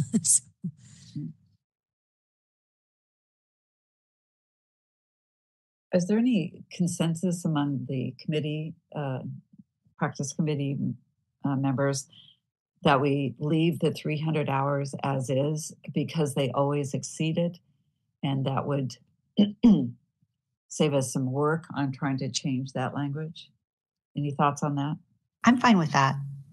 I think that's a good idea. Dr. Valdez, do you have an opinion? No opinion on that. 300 hours seems okay. Okay. Of course, the big issue is this difference between allowing these earlier hours does appear to not be what the legislative intent is, even though that is what the accrediting bodies are allowing. What do we have some thoughts, opinions about that among the committee members? I don't disagree. I don't believe as a student, in terms of a professional experience, not a clinical experience, but a professional experience that, those first couple of rotations, there's much of that. It's so heavily supervised, so heavily handheld. You're just learning. I don't think that learning time really translates well to being a professional experience in the beginning. I'm with you, Marcia. I don't know where that delineation is of when it does become more of a professional experience. And does that start before the initiation of the RPE? Probably. But where would we draw that line, and how would we justify that, unless it's based on, as the survey has had here with these responses, what the level of supervision is, in year 1 versus 2 versus 3, being different. And it doesn't look like, at least when San Diego delineated it out, that there's much difference in supervision until that final year right before the RPE. Mm-hmm. And that, of course, is very logical. Yep. How they're doing it. I think we're going to learn more from public comments here about how they look at it, and how they handle a situation. I'm thinking of, there's always kind of students who get it and they're very proficient right away, and they really don't need much handholding from perhaps early on even. But how do you manage them? You can't manage them differently than you manage the students who don't quite, who need a little more support before they get to being called able to do professional experience. So hopefully they'll address that as well. Any other committee members with thoughts about that issue?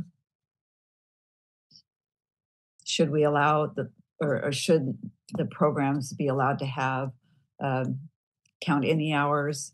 Is that meet the legislative intent? Is there enough? Is it worth doing?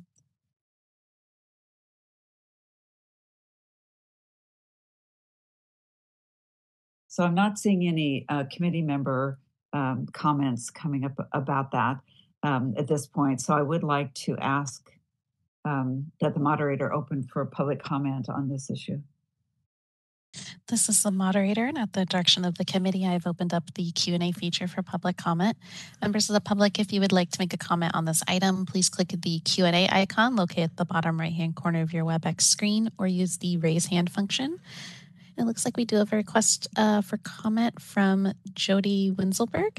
And let me find you in my attendee list. There you are. Okay. Please click the unmute me button when the prompt appears on your device.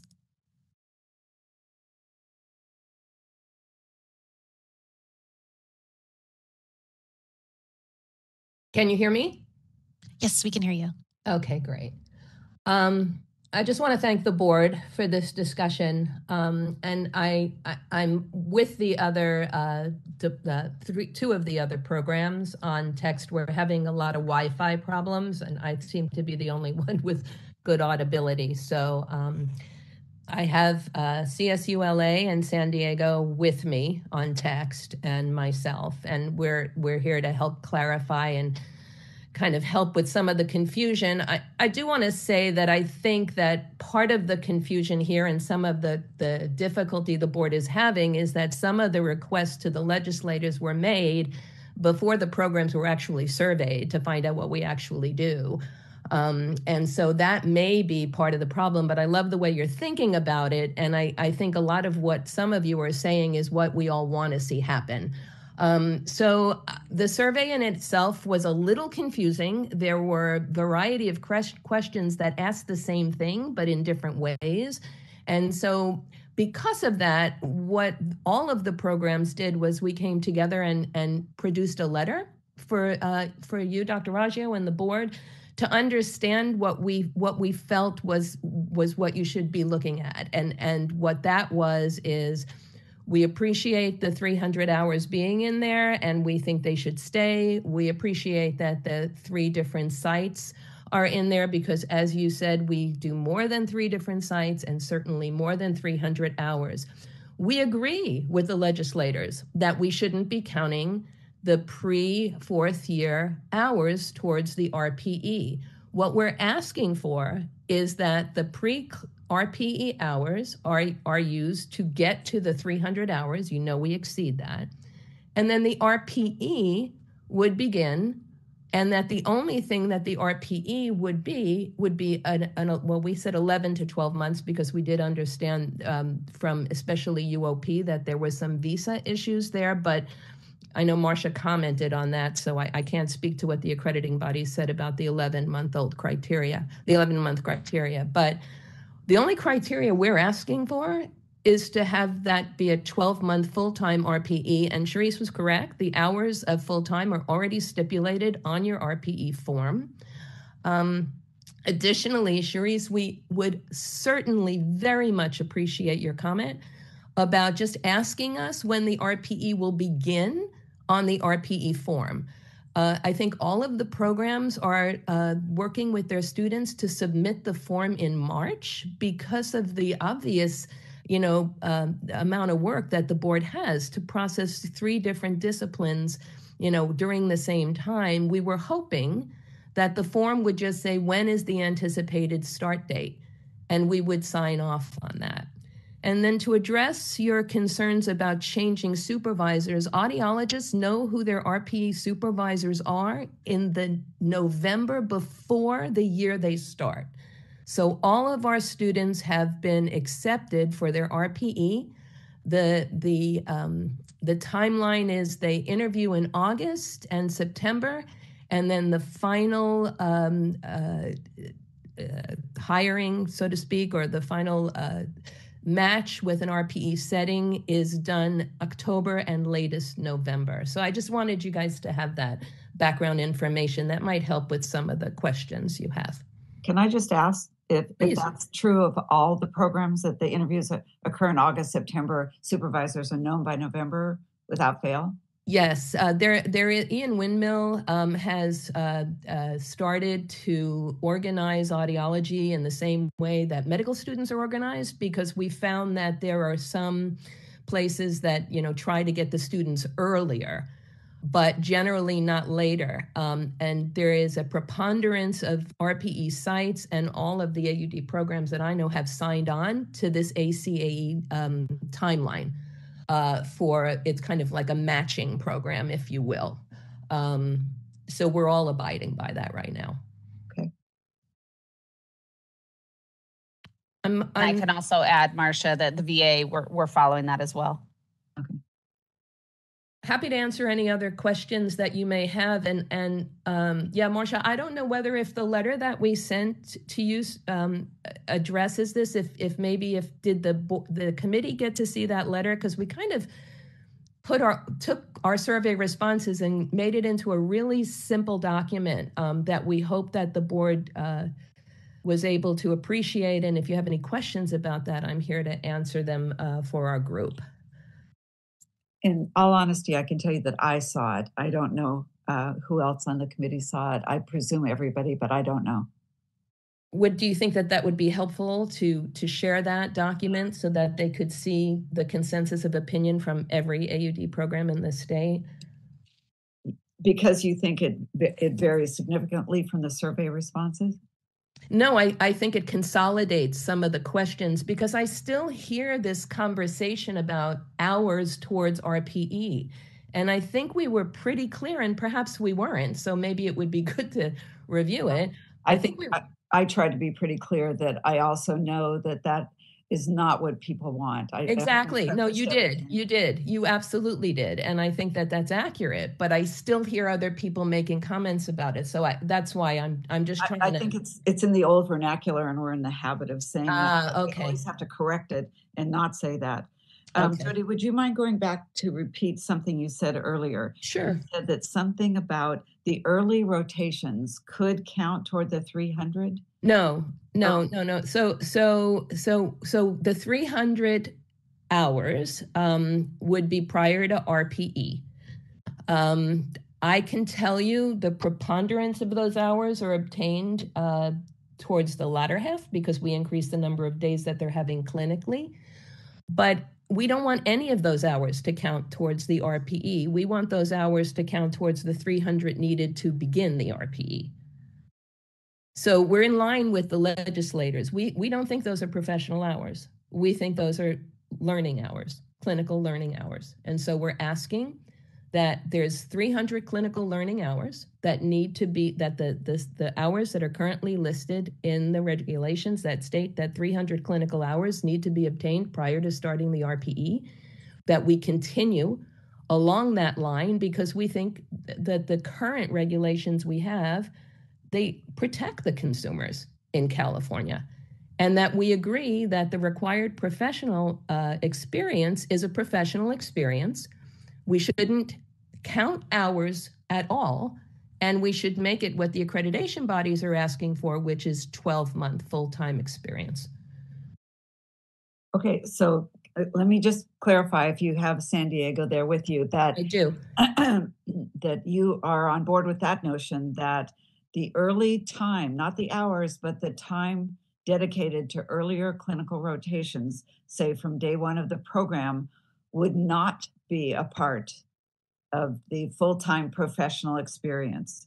Correct. No hour requirement for the full-time professional Not hour, but time. If we say 12 months. No time. Yes, that's right, Marcia. Thank you for clarifying. They would not want to count those early rotations as part of that 12-month time. We all want for the 12-month rotation to start in year 4 for the CSUs, in year 3 for UOP. Okay, well that's very good. That's not the takeaway that I had from some of the survey responses. So I think Charisse may be trying to. Yay, there it is. Thank you, Charisse. Okay. Awesome. Thank you so much. There it is.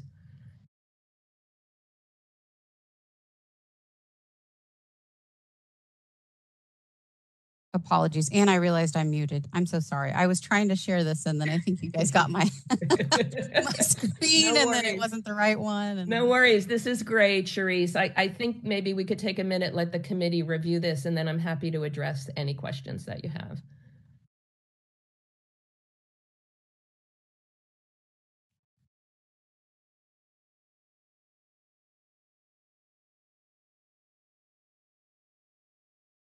I guess the bullet point number 2, we recommend the current requirement of a 12-month RPE to be amended to reflect the suggested 11 to 12-month full-time equivalent.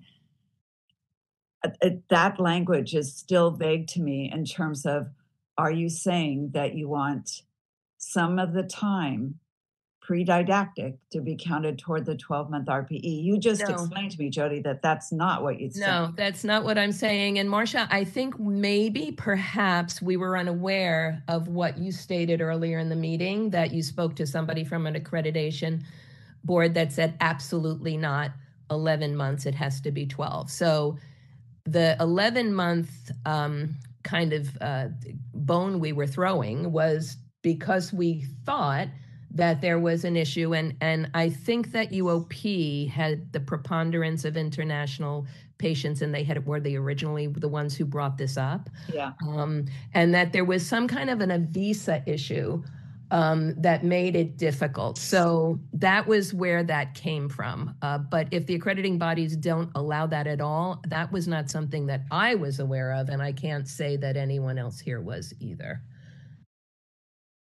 Okay, so in listening to this discussion, it almost feels like we shouldn't change much of anything. That's kind of what we felt, because we felt that the regulations as they stood really protected the citizens of California and the consumers, and that the AUD programs were really following all the accreditation, rules. And so Yeah, that's why I think that the issue happened is because you guys went for sunset review, but we hadn't had an opportunity to weigh in on the survey yet. And so it was kind of a little out of order maybe, and that caused a little bit of confusion. Well, it wasn't out of order in the sense that we met with AUD program directors well before the sunset review because they came to us and said, this is a problem. These regulations are a problem for us, these statutes.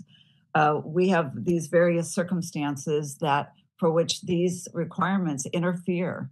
So students are having to stay longer. They have to pay tuition. They can't get a job. They're having visa problems.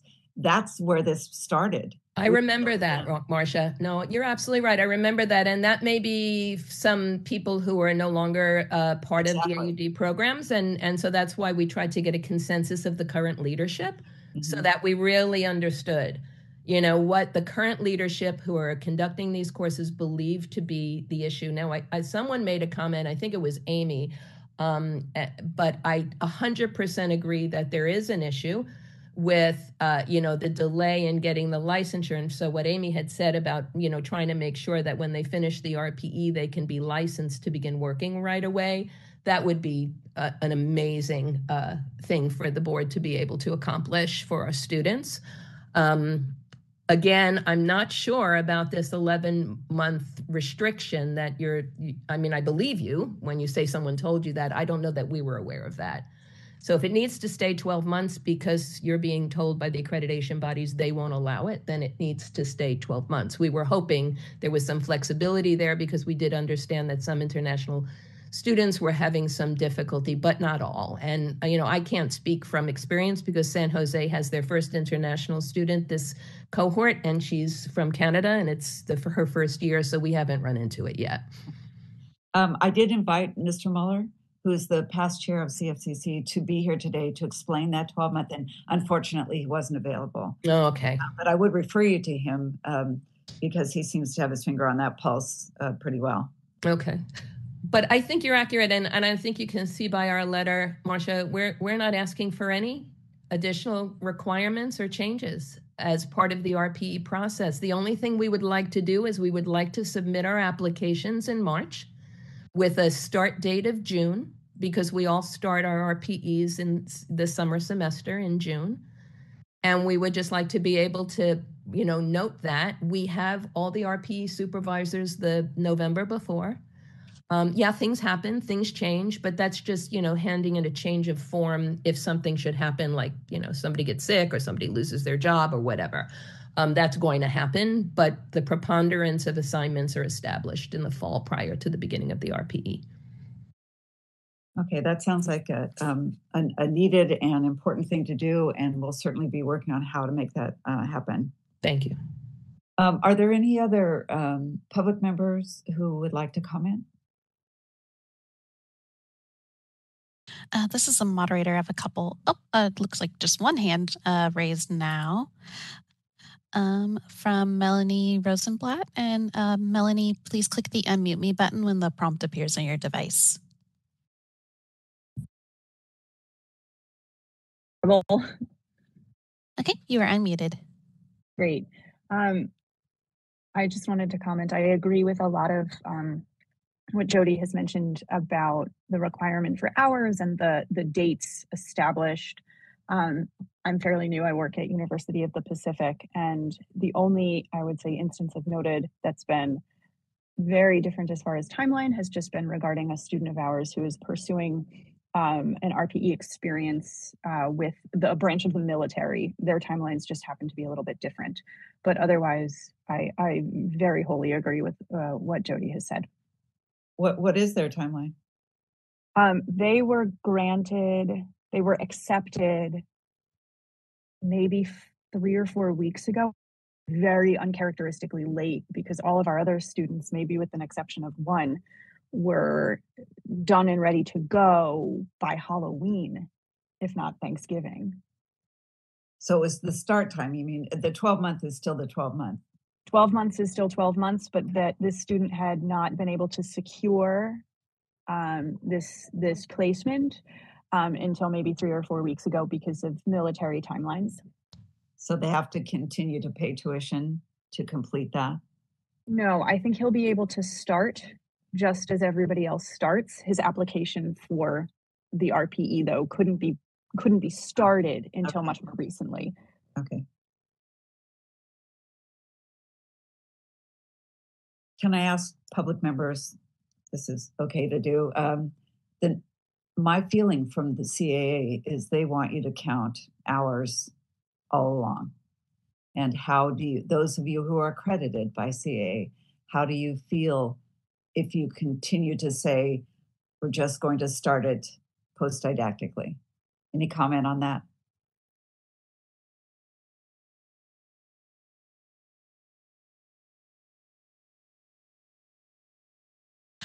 This is the moderator. I have a couple raised hands. I'm going to go with Jody Winselberg, who had her hand raised first.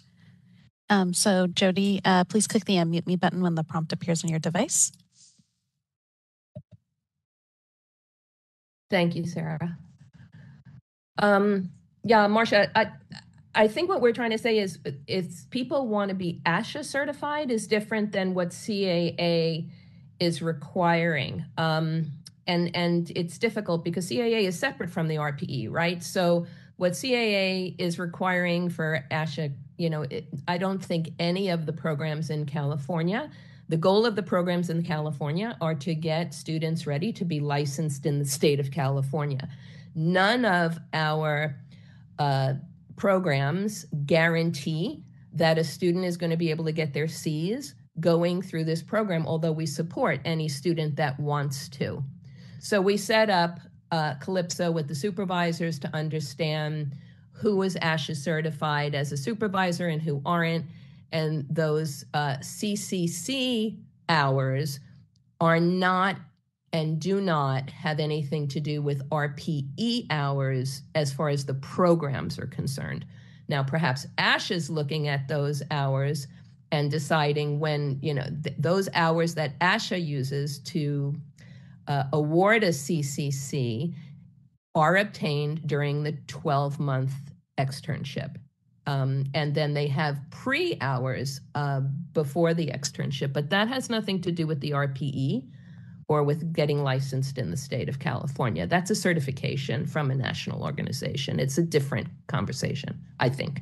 I know, but Mr. Mueller is pretty adamant that all hours should count. Well, Mr. Mueller, maybe, is he currently in charge of this? Because he's the past chair, he was chair last. We should look at the current chair and the current rules, because I believe they've changed. And I don't know that we should be relying on Mr. Mueller to give us the current state of things.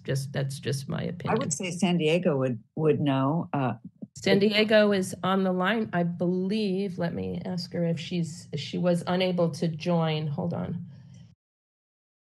But I can certainly check with current leadership. I don't want to. Yeah, I would, Marcia. Honestly, I would. I wouldn't rely on somebody because the Council for Academic Accreditation has changed their standards. So he may or may not be, informed. He seems pretty on top of things and is very knowledgeable. And it's actually San Diego who referred me to him. That was a year ago. Let me see if Christy's available. This is the moderator. Looks like Christy has her hand raised. So Christy, if you could please click the unmute me button when the prompt appears on your device.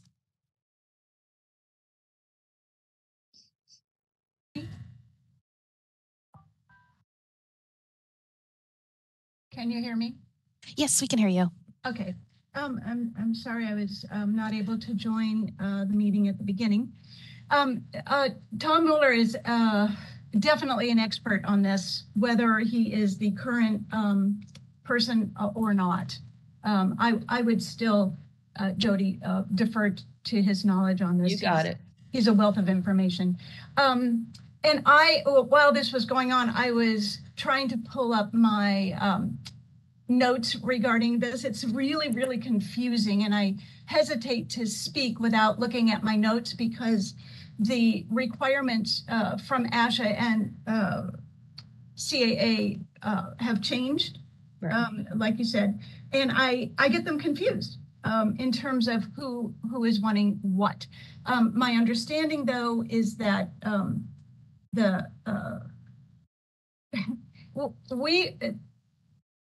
I have to look at my notes, honestly. The way that it's worded is odd. It looks, if I'm being honest, like ASHA has tried to act like they're not requiring the hours, and when in fact they actually are if you dig down deep into the information.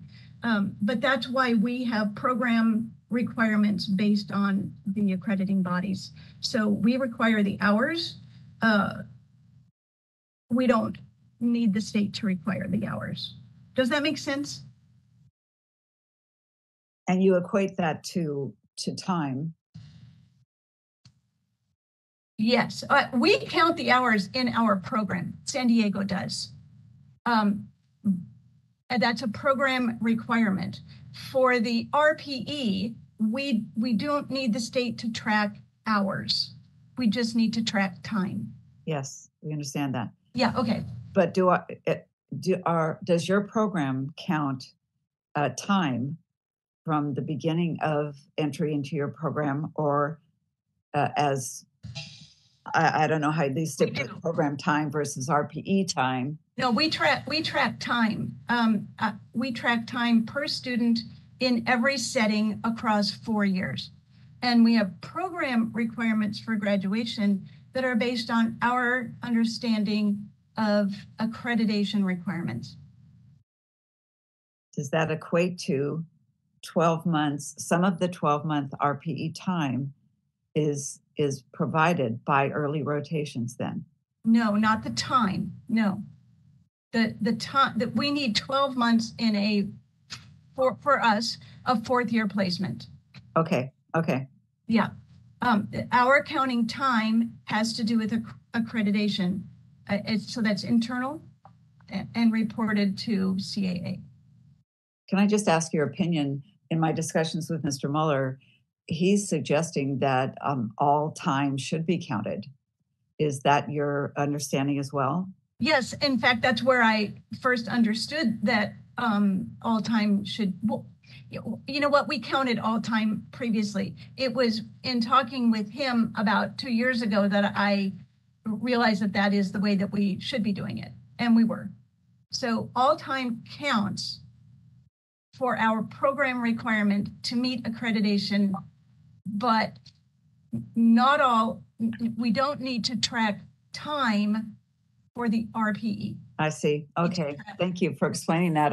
I certainly we don't need to track hours for the RPE. We need to track time there. Yes, I'm sorry. Okay, that's helpful to understand that. Did I say that right, Jody? Yes, you did. Thank you for correcting it. That's absolutely what we all do. Okay. Okay, so are there any other public comment? This is the moderator. I did have a hand raised from Peter Ivory earlier, but I'm not sure if he still wants to speak.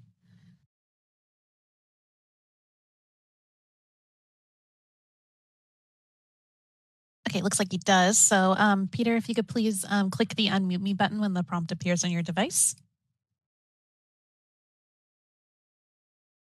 Okay, thank you. Thank you, Sarah. I hope everybody can hear me. Now, Peter Ivory, I'm Program Director at Cal State LA. I'm not on the call with Jody and the clinic directors, but thank you, Jody, for presenting the perspective that I signed off on as well as Program Director. I have very little to add to what Jody had said, except I wanted to clarify for Dr. White that from her comments and questions that that the clinical training in the RPE, at least in the at the best of my knowledge, in the 4 autonomous AUD programs in the CSU, is an enrollment at the university, which is then a requirement number of units for graduation. So there's nothing that we can do to truncate those units in those last 3 terms of enrollment. And so we try to, at that point, the student has no coursework left to do, and the intent from the accreditation. We're solely accredited by ACAE, by the way, not CAA at this time. And so it's the intent of the that time period that the student has full-time attention to their work experience and not to any university activities per se. So that's all I wanted to contribute. Thank you, Jody. Thank you, board members. Thank you, Marcia, for your interest on this subject. Thank you. All right, and this is the moderator. Appears there are no further requests for public comment. Would you like me to close that Q&A panel? Yes, thank you. So the action requested is that we have the discussion that we have and to determine next steps. So I think considering all that we've learned this morning, we really have to go back to the drawing board a little bit. It sounds as though that drawing board is simplified quite a bit from what we anticipated, but that the committee and board staff need to discuss this further, make some decisions about possible changes or lack thereof going forward, and bring this back with some more concrete decisions about what we want to implement in terms of what the sunset allows us to do, improvements in our processing timelines for the applications, and more practical matters like that. Paul and Sharice, I'd appreciate any input you have on that notion. Yes, hi, Dr. Raja. This is Paul. I think that I think that we're in agreement. A few things that I just wanted to point out, just for the purposes of this discussion and future discussions, is that we don't have a choice when it comes to the 12-month requirement. And I know we all agree that we're requiring 12 months of required professional experience. That's established in Business and Professions Code 2532.25.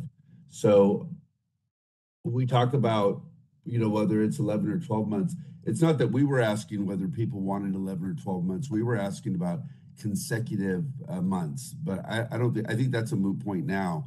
The other thing I wanted to point out is when it comes to clock hours, that's actually another statutory requirement. We can't just decide not to count clock hours. The board has to establish clock hours, which they're already established as 300 clock hours, but we need the regulation to reflect that applies to the requirements for audiologists that are set in Business and Professions Code 2532.25. And then I think the other area that we need to address is California Code of Regulations. That would be addressed in California Code of Regulations 1399.152.2, if I'm correct. And I'll let Sharice chime in on that if I've got that code wrong. 152.2? 1399.152.2. Is that the right code, Sharice, or? I'm getting there right now. That's what's on the screen right now.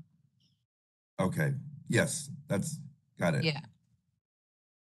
Because it is what defines, sorry, I'm getting there. It defines the supervised clinical experience. So yes, we would need to update it to add 2532.25 just to make it clear that it applies to both and the correct subdivision. And so that 300 hours, clinical clock hours is fine. And it's at the 3 different settings, which everyone has said is still fine. And that, all of these provisions as stated, which they meet and exceed already, but that have always been required, they apply to 2532.25. The one thing we would mention is that the statute for the older statute, when audiologists were in with speech pathologists, 2532.2, that clarified in statute that 30 hours per week is full-time. Right. That is not clarified in 2532.25, and we therefore would want to put it in some section on the required professional experience. And again, I would note that we define the supervised clinical experience in 1399.152.2, and then our regulations go to the exam requirements. We do not clarify in there about the professional experience requirement, but we do have regulations on the RPE that we can clarify that the full-time means 30 hours. It would be duplicative for the speech pathologist, but it would not be duplicative for the audiology side. So we could clarify that in the regulations and add those to any future draft language we bring to the board to make all these clarifications. Okay, so Sharice and Paul, are you in agreement that the committee will continue to work with board staff on clarifications, any modifications, additions, and so on? Absolutely. Absolutely. And that staff will work on creating some draft language. I believe we would also want to put our forms in the regulations. That would also help with some of the items about what do directors need to put into the clinical verification form. And that would help with clarifying what's required, what they need to certify, and what that would kind of let us move that applying part earlier so that they can have everything ready, approved, and ready to go, and they're not stuck waiting on processing times.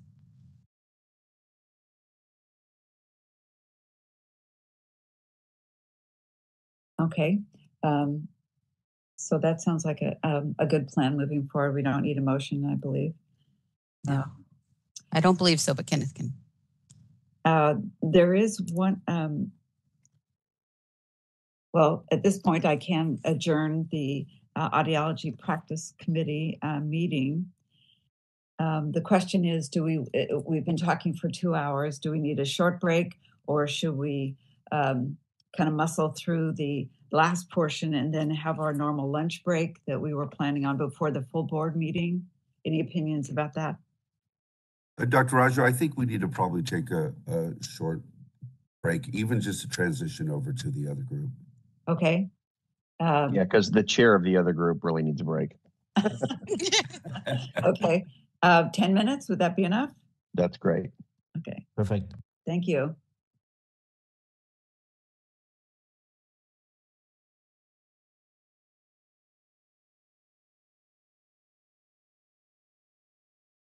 So let's go ahead and call to order the Hearing Aid Dispensers Committee meeting. Let's start with a roll call, make sure everyone's here. Dr. Raggio? Here. Dr. Valdez? Here. Dr. White? Here. I am here, and that is now a quorum because it looks like they were able to reduce the number of members required. So, huzzah, Paul. So let's move right on to agenda item number 2. Let's have public comment for items not on the agenda. Moderator, if you could please open for public comment. This is the moderator, and at the direction of the committee, I've opened up the Q&A feature for public comment. Members of the public, if you would like to make a comment for items not on the agenda, please click the Q&A icon located at the bottom right-hand corner of your WebEx screen or use the raise hand function. And I'll pause a moment to allow the public time to access these features and submit their requests.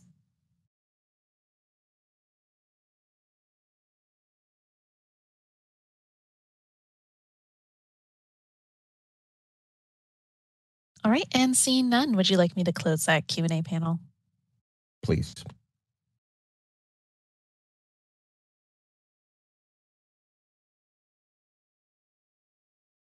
Okay, so we have one item on the agenda, review, discussion, and possible action on regulations regarding hearing aid dispensers, trainee, and temporary license supervision as stated in Title 16, California Code of Regulations, sections 1399.115 through 1399.119. Maria, if you could present the information to the committee, please. Good morning, everyone. This is Maria. Those proposed regulations will revise the supervision requirement for hearing aid dispensers, trainee, and temporary license, as well as the training requirements for trainees. The committee has been reviewing this for the last few board meetings, reviewing the proposed language from November 2018. And the text presented today includes the changes from the last discussion held in October 2022.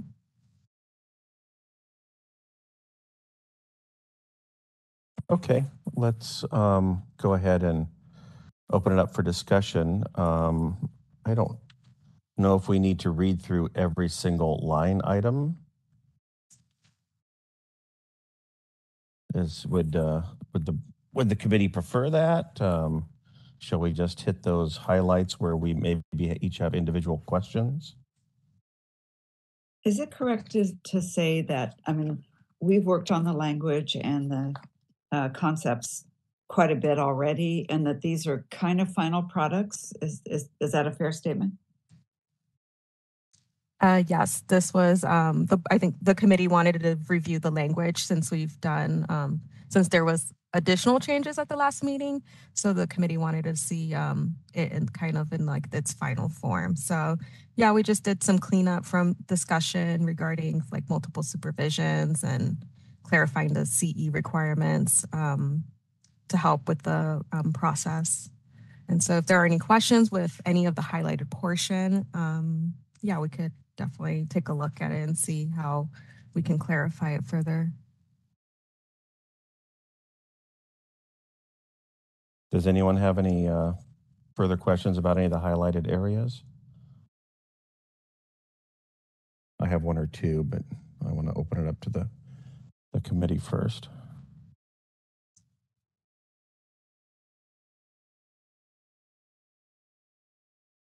I just wanted to point out for clarification for stakeholders that these materials were already posted to the website under our meeting calendar, so they can see the draft language on the website.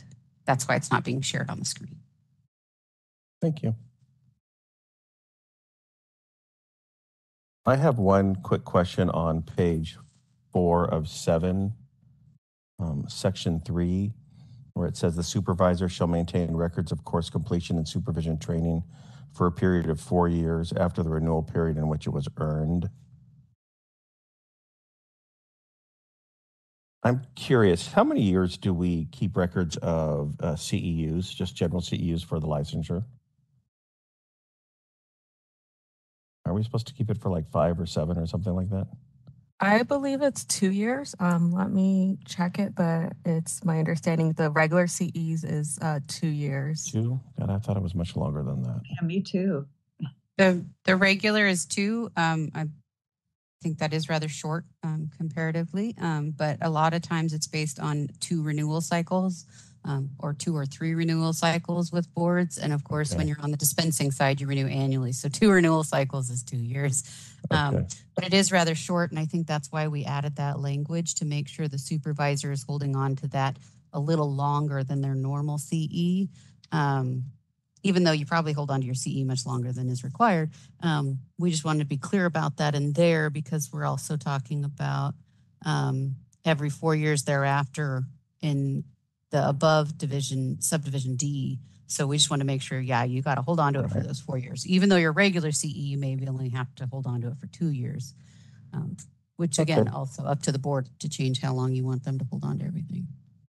Well, I was going to suggest keeping it as long as we keep the CEUs, but since that's apparently a shorter time, not a longer time, I'd say, and I'm fine with keeping it the 4 because it does match in subsection D.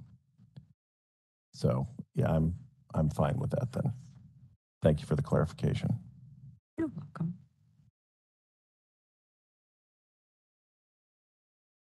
Okay, and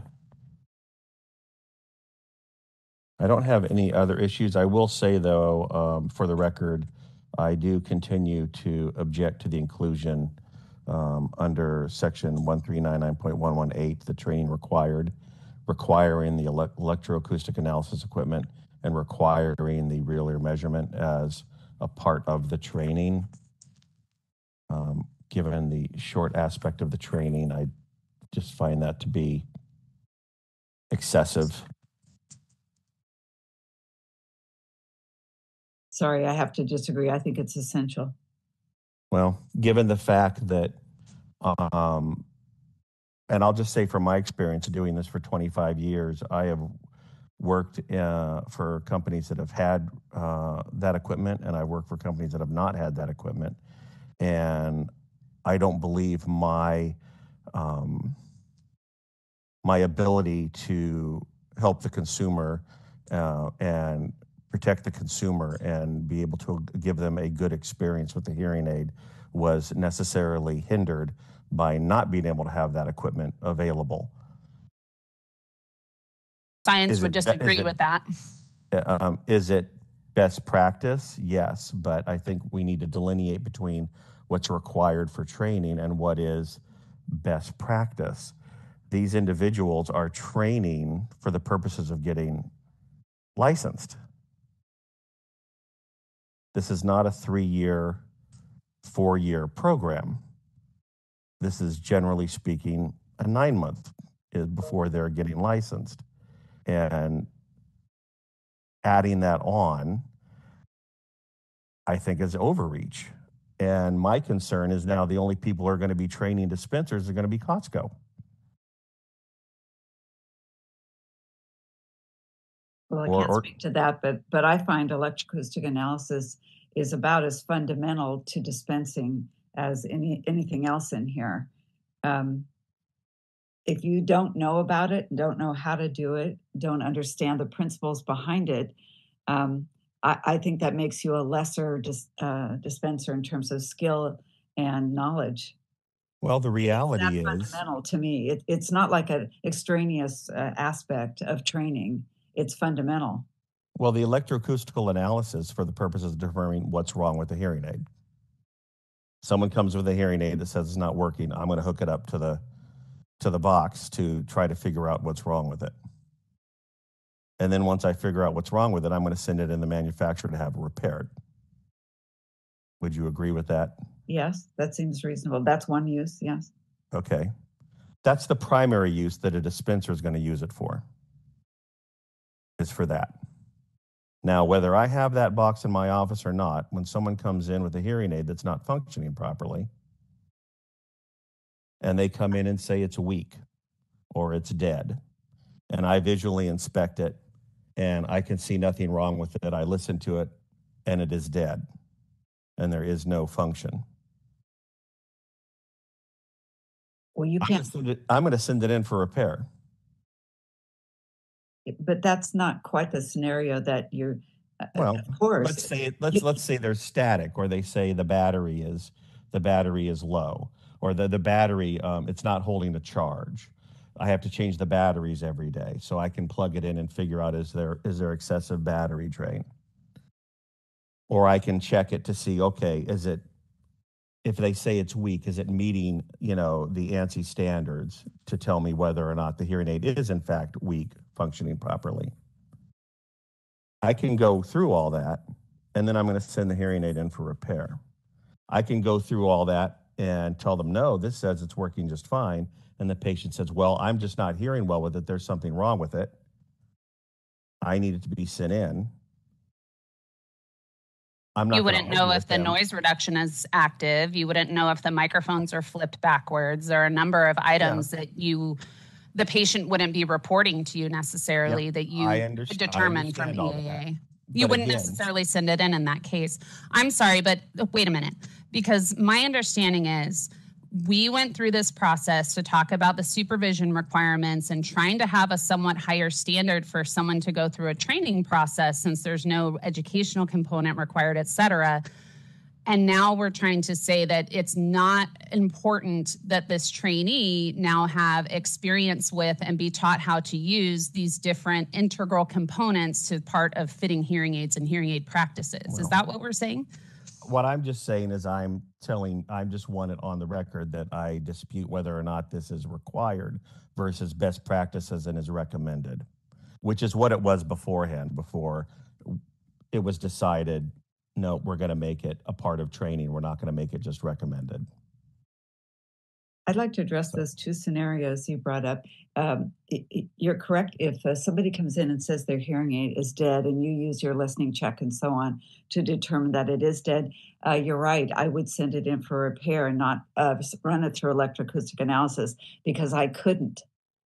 You cannot run a dead hearing aid on electroacoustic analysis. That was a poor example of mine. You're correct. But if they came in and said it's weak and I run it and it seems to meet ANSI standards and programming changes that I might have noted before, and they say, I'm still not hearing, the first thing I'm going to do is test their hearing and not send it in. I'm going to see, do they have a change in their hearing? Because that's really likely. When somebody comes in a year later saying, I'm not hearing as well as I first did, I would do a hearing test. And then I would decide whether we needed to really send it in or not. Again, I don't dispute and I've never disputed what you and Amy are saying. I agree with that. As I said, I do it myself. But I don't think it's. But as a requirement for the initial training to then become licensed, because I'm looking at this as the person is being trained to become licensed. I know, and I find, and that's not a part of their licensure requirement. It's not a high level extraneous requirement that is pie in the sky and maybe something extra and not important. I don't see it that way at all. I see it as fundamental to understanding hearing aids. Well, then I think we should require it as a part of their as a part of the licensure. Then I'm fairly certain it is part of the licensure requirement in terms of the exams. I do not believe there is any question on real ear measurement or Frybox. Real ear measurement, but perhaps not. I'm pretty sure that's incorrect. Okay, well, I know we worked on those before together. Well, be that as it may, I'm outvoted 3 to 1. So I guess we will move forward with it as it is.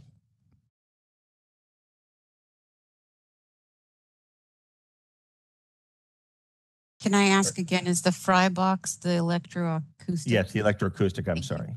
Okay, no worries. It's just much easier to say Frybox than say electrical acoustic analysis equipment 27 times. No, totally fine. I just non-expert here, non-practicing. Does Fry even make boxes still? I don't know if they're even in existence. It's just it's like saying Kleenex instead of facial tissue. Okay. Audio scan. I guess we could refer to them as the audio scan or affinity. Okay, that was the only issue I had, and I unfortunately have to bow to the majority of the committee. Is there any other questions concerning the any other issues that are highlighted of the changes?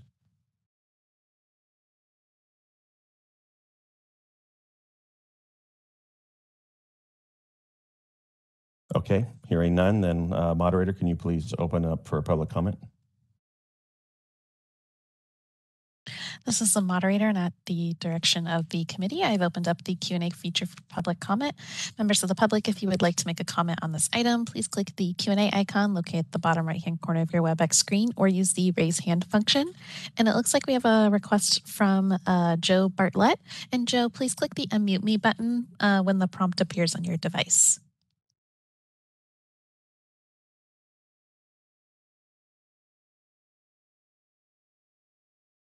This is working? Yep, we can hear you. Okay, very good. Yeah, I wanted to make a comment to what Todd was saying. I agree of the importance of at more of an advanced level being able to run some of these things. I think that the electroacoustic analysis is important when you're dealing with pediatrics, which we don't. We don't deal with pediatrics really at all. You know, over the age of 16, we usually have at least a very a party that can comment and give us at least their own commentary on how they're hearing. And so I've been doing this 20 years. I have a brand new electroacoustic analysis really to test this idea out. And in my experience, I have used it 3 times. And even then, when it came to my training and my dispensing license, nothing was on my testing, granted this was 20 years ago, when it came to the actual performance of doing this task, But the knowledge of what is actually happening came further on when I was even doing my ACA credentialing. It was not something that was done in the like the written test and all of those of actually techniques of running it, but how to interpret results and all that. I believe that's important to know of how to interpret it. But I think that the point of what you guys are trying to mention is more of the knowledge of verification techniques, which I remember was some of the original language that we were working on, or was worked on by the board when we were able to attend back in the day. Was people should know how to verify a fitting. They should know how to run some tests on systems. But when you start requiring the equipment and requiring that people have it, you're talking about a large investment for some practices, as well as again not very regularly used, unless, like you said, like a Costco, or maybe Todd, if you're working for a company that requires that every hearing aid come in be done on a test box. I've just never felt the need for that, and I've had trainees that I've worked with, and there is a certain amount of value of listening test. And then I know to Marcia's mention of if someone says it's weak, doing a new test on them, that's a great idea. And in fact, that equipment is already available to a trainee, and that's an audiometer, and if the test has not changed, then I ultimately say that everything you're saying that needs to happen in a test box can be done simply by process of elimination and utilizing the manufacturer when it comes to repair of a hearing aid. So again, I don't have a vote in this sense, but I really think this is something that should be rethought. And in the last board meetings that the comment was happening was we had a lobbyist and he wasn't quite sure of the exact process. So if it's too little too late, that's where that is. But I really think you should reconsider requiring someone to have that equipment for training versus it just a knowledge of what the results mean and knowledge of verification techniques, including real ear and these sort of things. So I appreciate your time and letting me state my comments.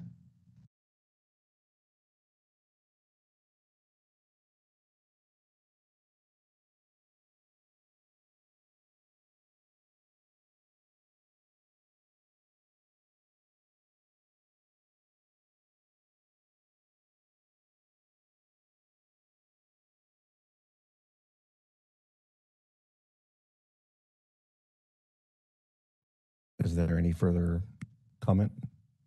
This is the moderator. It appears there are no further requests for public comment. Did you want me to close that Q&A panel?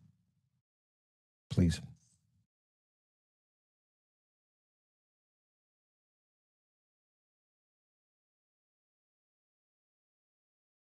Okay, so are we at a point where we are to do a roll call vote to, I guess, to approve it as it is, or just to send it to the main board for discussion and vote? Mr. Chair, this is Legal Counsel Ken Swenson. I have a proposed or recommended form of motion that you might want to consider. Okay, it would be as follows.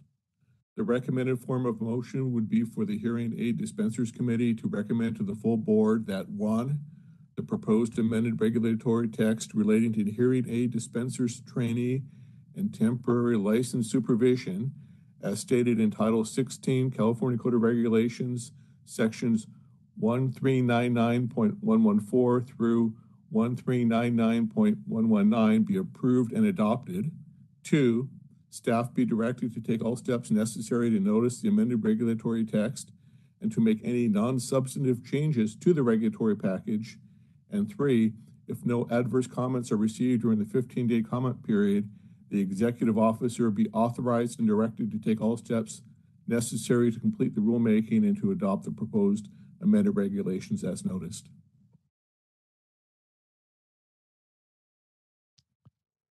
Okay, that sounds good. Would someone like to make a motion? Can I say so moved? That was a lot of text. Yes, that's a motion and a second. So moved and so seconded would be sufficient.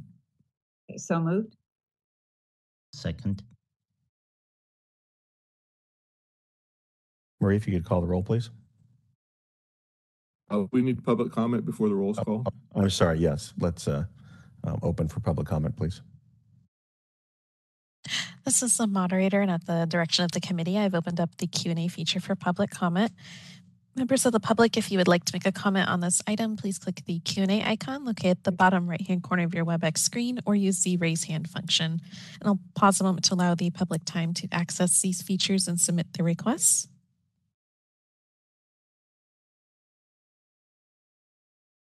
All right, and seeing none, would you like me to close that Q&A panel? Please.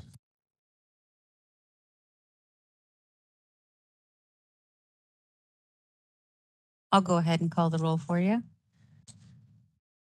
Mr. Borges? Aye. Dr. Raggio? Aye. Dr. Valdez? Aye. Dr. White? Aye. And the motion carries. Thank you. And as that is our one and only item on the agenda, I will adjourn the committee meeting. Okay.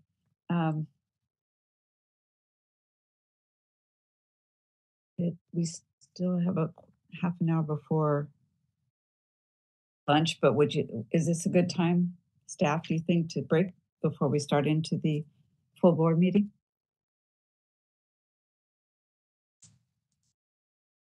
I don't know about Paul, but it could be worthwhile to go ahead and get through some meeting minutes at least before. Okay, I'm okay with that. Yeah. I agree. I would leave it up to the board. This is the moderator. Let me go ahead and stop the recording and start a new one for the board meeting.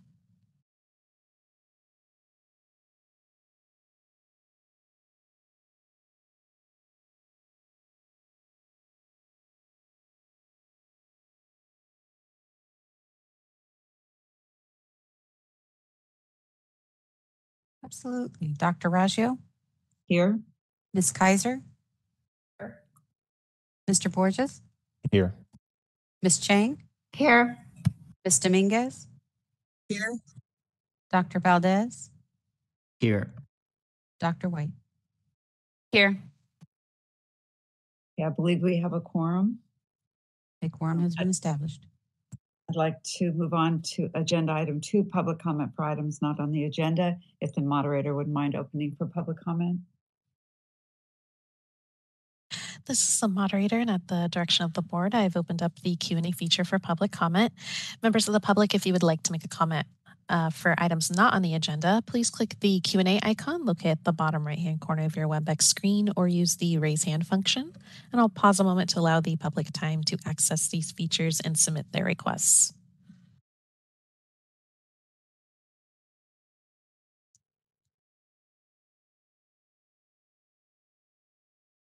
All right, and seeing none, would you like me to close the Q&A panel? Yes, thank you. Okay, agenda item 3 is review and possible approval of October 27, 28, 2022 board meeting minutes. And Maria, I think we'll start this discussion.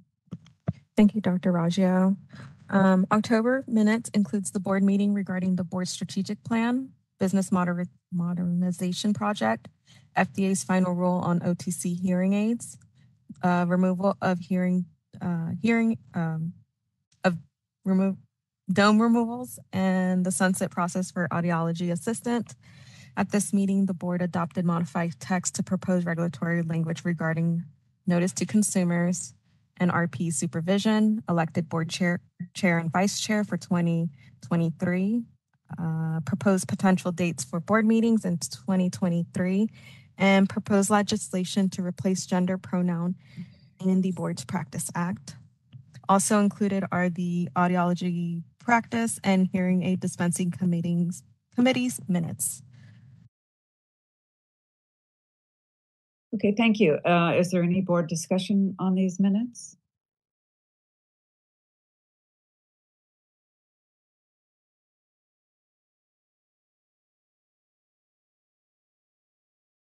Seeing and hearing none, I'd like to ask for a motion to accept the October 27, 28, 2022 board meeting minutes as stated. I move to accept the board meeting minutes from October 27, 28, 2022. I second. Thank you. Can we ask that the moderator open for public comment? This is the moderator, and at the direction of the board, I've opened up the Q&A feature for public comment. Members of the public, if you would like to make a comment on this item, please click the Q&A icon located at the bottom right-hand corner of your WebEx screen or use the raise hand function. I'll pause a moment to allow the public time to access these features and submit their requests.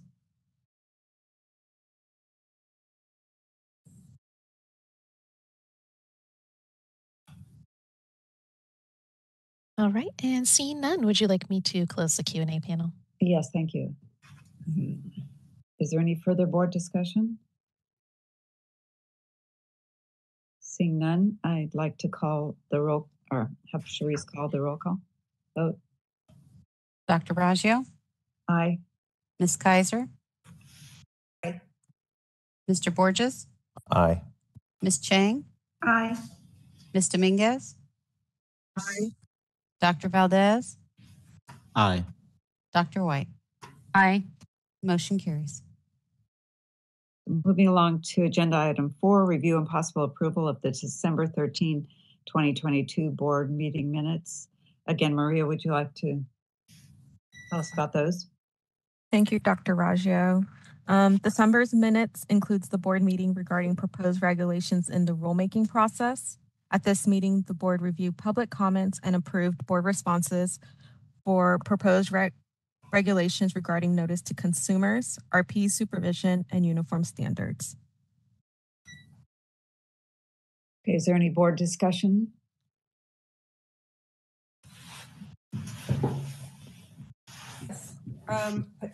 Sorry, this is Holly. I just noticed on page 51, which was, let me get back to it, for asking for public comment, that the person that is referred to as Michelle, and there's no last name. My memory, if serving me well, was that it was Michelle Linares, the chair at the time of CASHA, and I thought that her last name should have been included.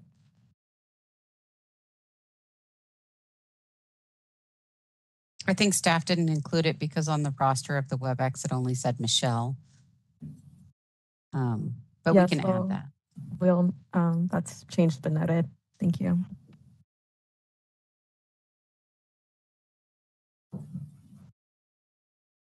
Any further discussion by board members?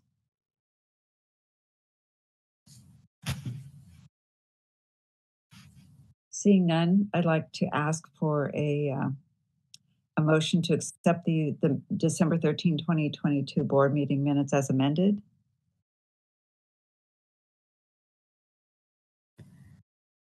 Motion to accept the board meeting December 13, 2022 meeting minutes as amended. Second. Thank you. Can I ask the moderator to open for public comment, please? This is the moderator, and at the direction of the board, I've opened up the Q&A feature for public comment. Members of the public, if you would like to make a comment on this item, please click the Q&A icon located at the bottom right-hand corner of your WebEx screen or use the raise hand function. I'll pause a moment to allow the public time to access these features and submit their requests.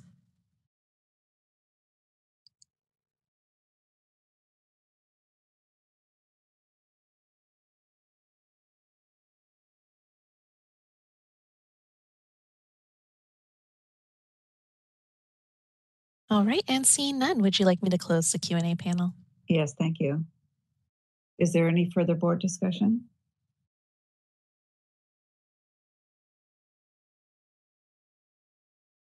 Seeing none, I'll ask Sharice to call the vote. Absolutely. Dr. Raggio? Aye. Ms. Kaiser? Aye. Mr. Borges? Aye. Ms. Chang? Aye. Ms. Dominguez?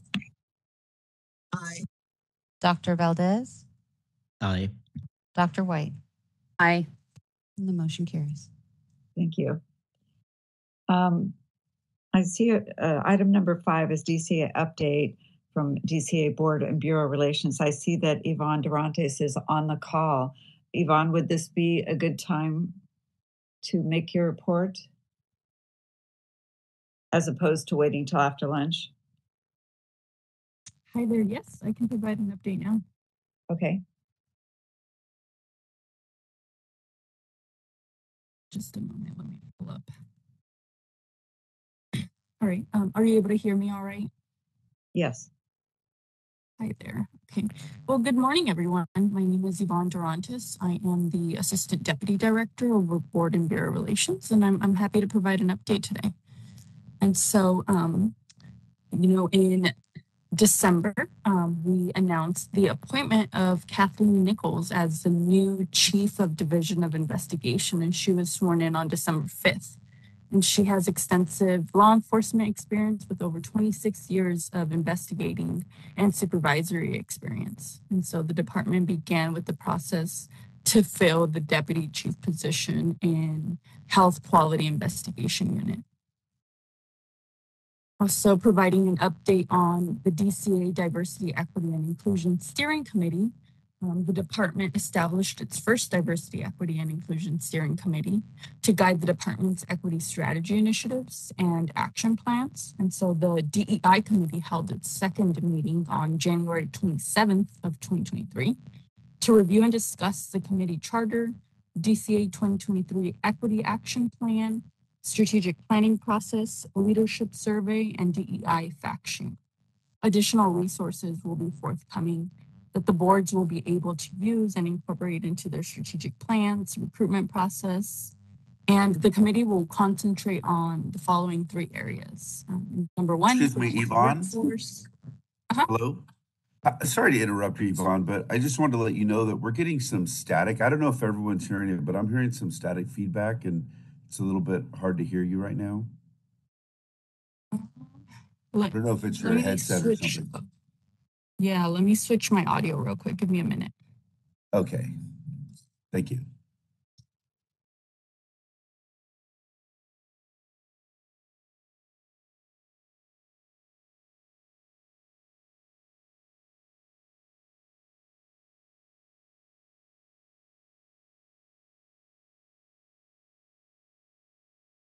Welcome to WebEx. Press 1 to be connected to your meeting.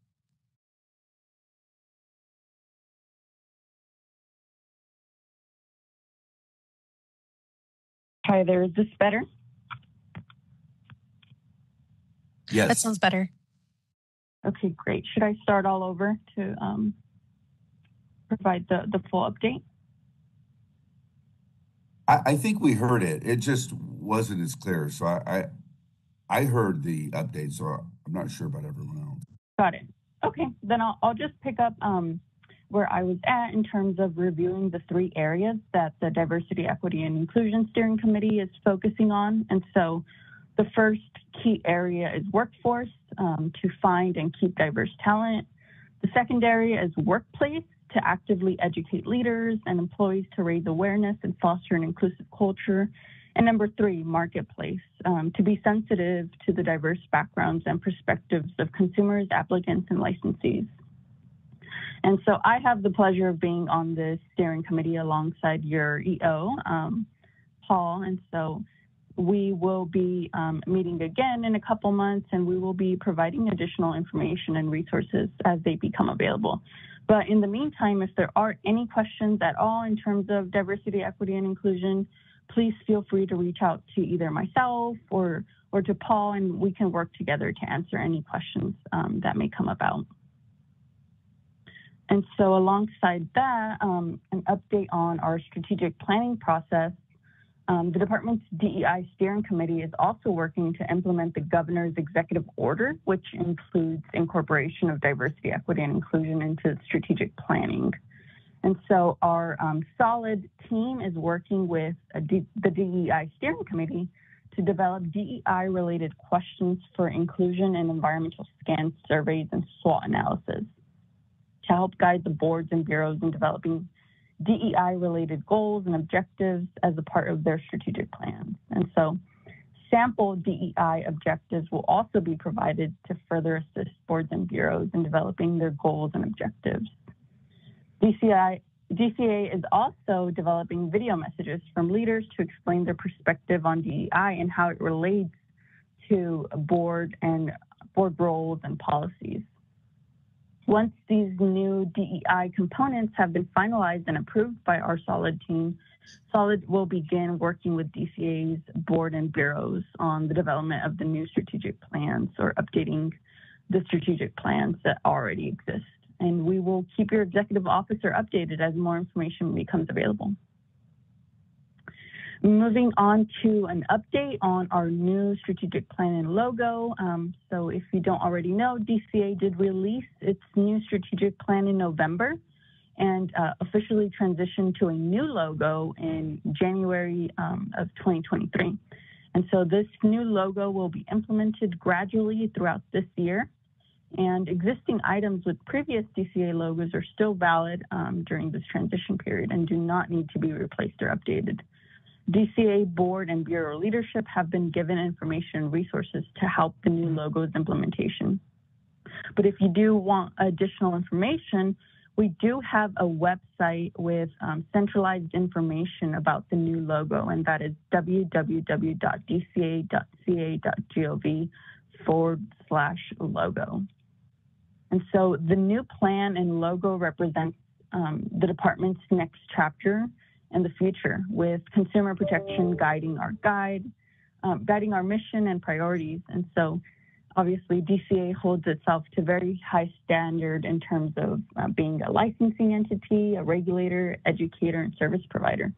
And so we plan to incorporate our strong commitment and diversity and equity and inclusion, as well as our shared commitment to each consumer. And so a little bit about the new logo. Not only does it display our state's official colors, but it also visually represents DCA's vision of together protecting California consumers. And so there's a shield on the new logo, which represents DCA's strong and long-standing protection mandate. There's the state itself, which symbolizes 40 million Californians, which DCA has pledged and is honored to serve. And then there's also the star, which symbolizes consumer protection as DCA's true guiding principle, representing our own North Star. And so if there are any questions in regard to the new logo, we are also happy to answer any questions in regard to that. And so since it's still early in the year, we wanted to take this opportunity to remind board members of required training and the need for submitting your certificates of completion to both your executive officer and also to DCA at member relations at dca.ca.gov. And so for 2023, there are two DCA-wide mandatory trainings, and this includes the sexual harassment prevention training, as well as the information security awareness training. And so all DCA employees and appointees, including board members, will need to complete the sexual harassment prevention training this year. This training is required every odd-numbered year and is approximately 2 hours. And so in addition, if you are assigned a DCA email, so one ending with @dca.ca.gov, you are also required to complete the Information Security Awareness Fundamentals 2023 training. And so this information security awareness training helps everyone's role in protecting DCA's data and information. And it's very crucial to just be aware, of some of the basic information security policies for DCA. And so this training is only about 15 minutes, and so it's required every year. And so both the sexual harassment prevention training and the information security awareness trainings are available in the department's learning management system, which we commonly refer to as LMS. And so if there are any issues with you being able to log into LMS, if it's whether your email or your password, feel free to email me. I can help and assist with all of that. And my email is Yvonne, YVONNE, .Dorantes, DORANTES, @dca.gov. dca.gov. And so I'm happy to help with that. And so, like I said, both of these required trainings can be accessed at any time. They're available on LMS. And so in the next few weeks, we will also be sending out information on how to access these trainings. And so at any time, if you have any questions, please reach out. An additional training that is required for board members is the board member orientation training, also referred to as BMA. And so within the first year of appointment or reappointment, ethics training is also required. That's also required within the first 6 months of appointment and also every 2 years thereafter.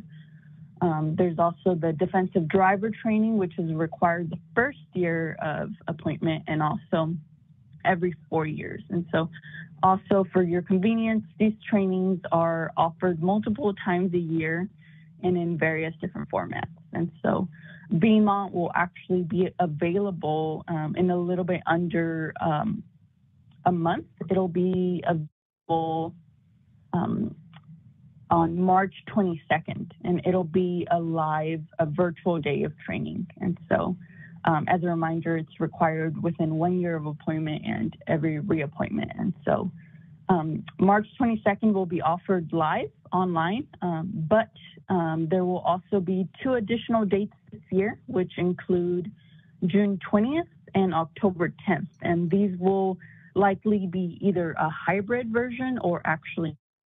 So please visit LMS for any additional information in regard to that. There's also a page that we have available on our DCA Board Members Resource Center page where you can find all of this information that I just, went over. I know it's a lot. I know there are various different trainings, and I know, there's different requirements in terms of timelines. And so if you do have any questions, please visit that Member Resource Center page or email myself or your EO. And so coming up in a couple of days, we have the end of the COVID-19 state of emergency waiver coming up on February 28th. And so the state of emergency and the associated executive orders, which are N3920 and N7520, will be coming to an end on February 28th. And upon this state of emergency ending, all the active waivers that were issued under this authority will also expire. So we just wanted to take a moment to thank you for your dedicated service, your patience, and all of your hard work through the pandemic. And so if there are any issues or concerns, please reach out with any questions. And so with March quickly approaching as well, we also wanted to take this moment as an opportunity to remind you to file your annual Form 700 by March 15th of this year. And so board and committee members are required to file a statement of economic interest, which is also known as the Form 700, within 30 days of their appointment annually and within 30 days of leaving office. And so this year's annual filing period covers the prior calendar year, which includes January 1st of 2022 through December 31st of 2022. And so the final deadline for filing is Friday, April 1st. However, to ensure compliance, DCA requests that Form 700 filers please complete their e-filing by Friday, March 15th, just to make sure there aren't any issues. And so you should have recently received an email from NetBio with instructions on how to file your annual Form 700.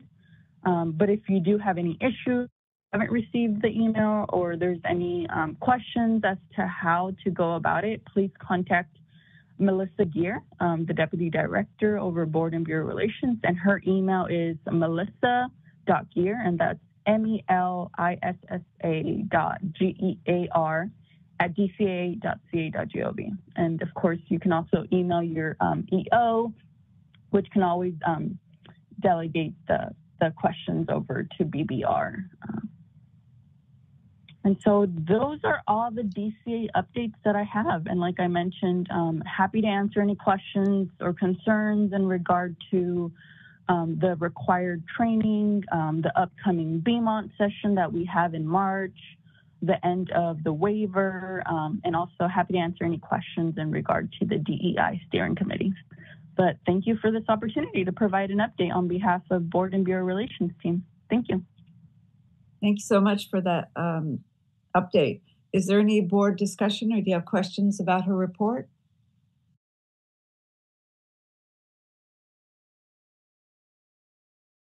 I just have one question about having to retake the training modules every other year. What is the philosophy behind having to retake courses that you've already taken and passed, or whatever the term is? Yeah. So I think there's a couple of things. Sometimes we have, slightly shifting policy, and we want to make sure that all of the members are all on the same page.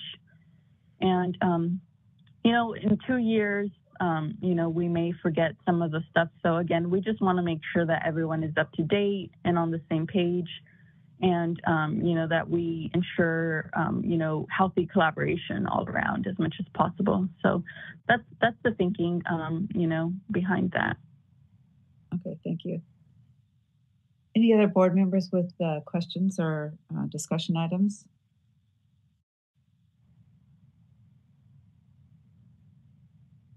Seeing none, can we open for public comment, please? This is the moderator, and at the direction of the board, I've opened up the Q&A feature for public comment. Members of the public, if you would like to make a comment on this item, please click the Q&A icon located at the bottom right-hand corner of your WebEx screen, or use the raise hand function. I'll pause a moment to allow the public time to access these features and submit their requests.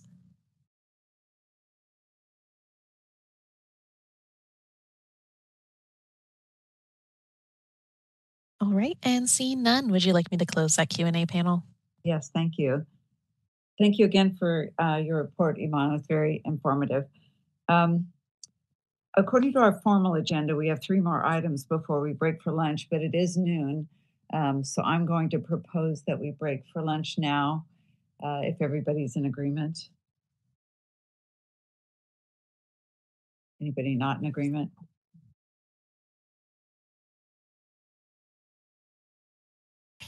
I'm fine with the lunch. Can we make it 30 minutes or? That sounded good. Sounds good to me. It's okay with everybody else. I'm good with that. Perfect. Okay, so why do we get back together in 30 minutes?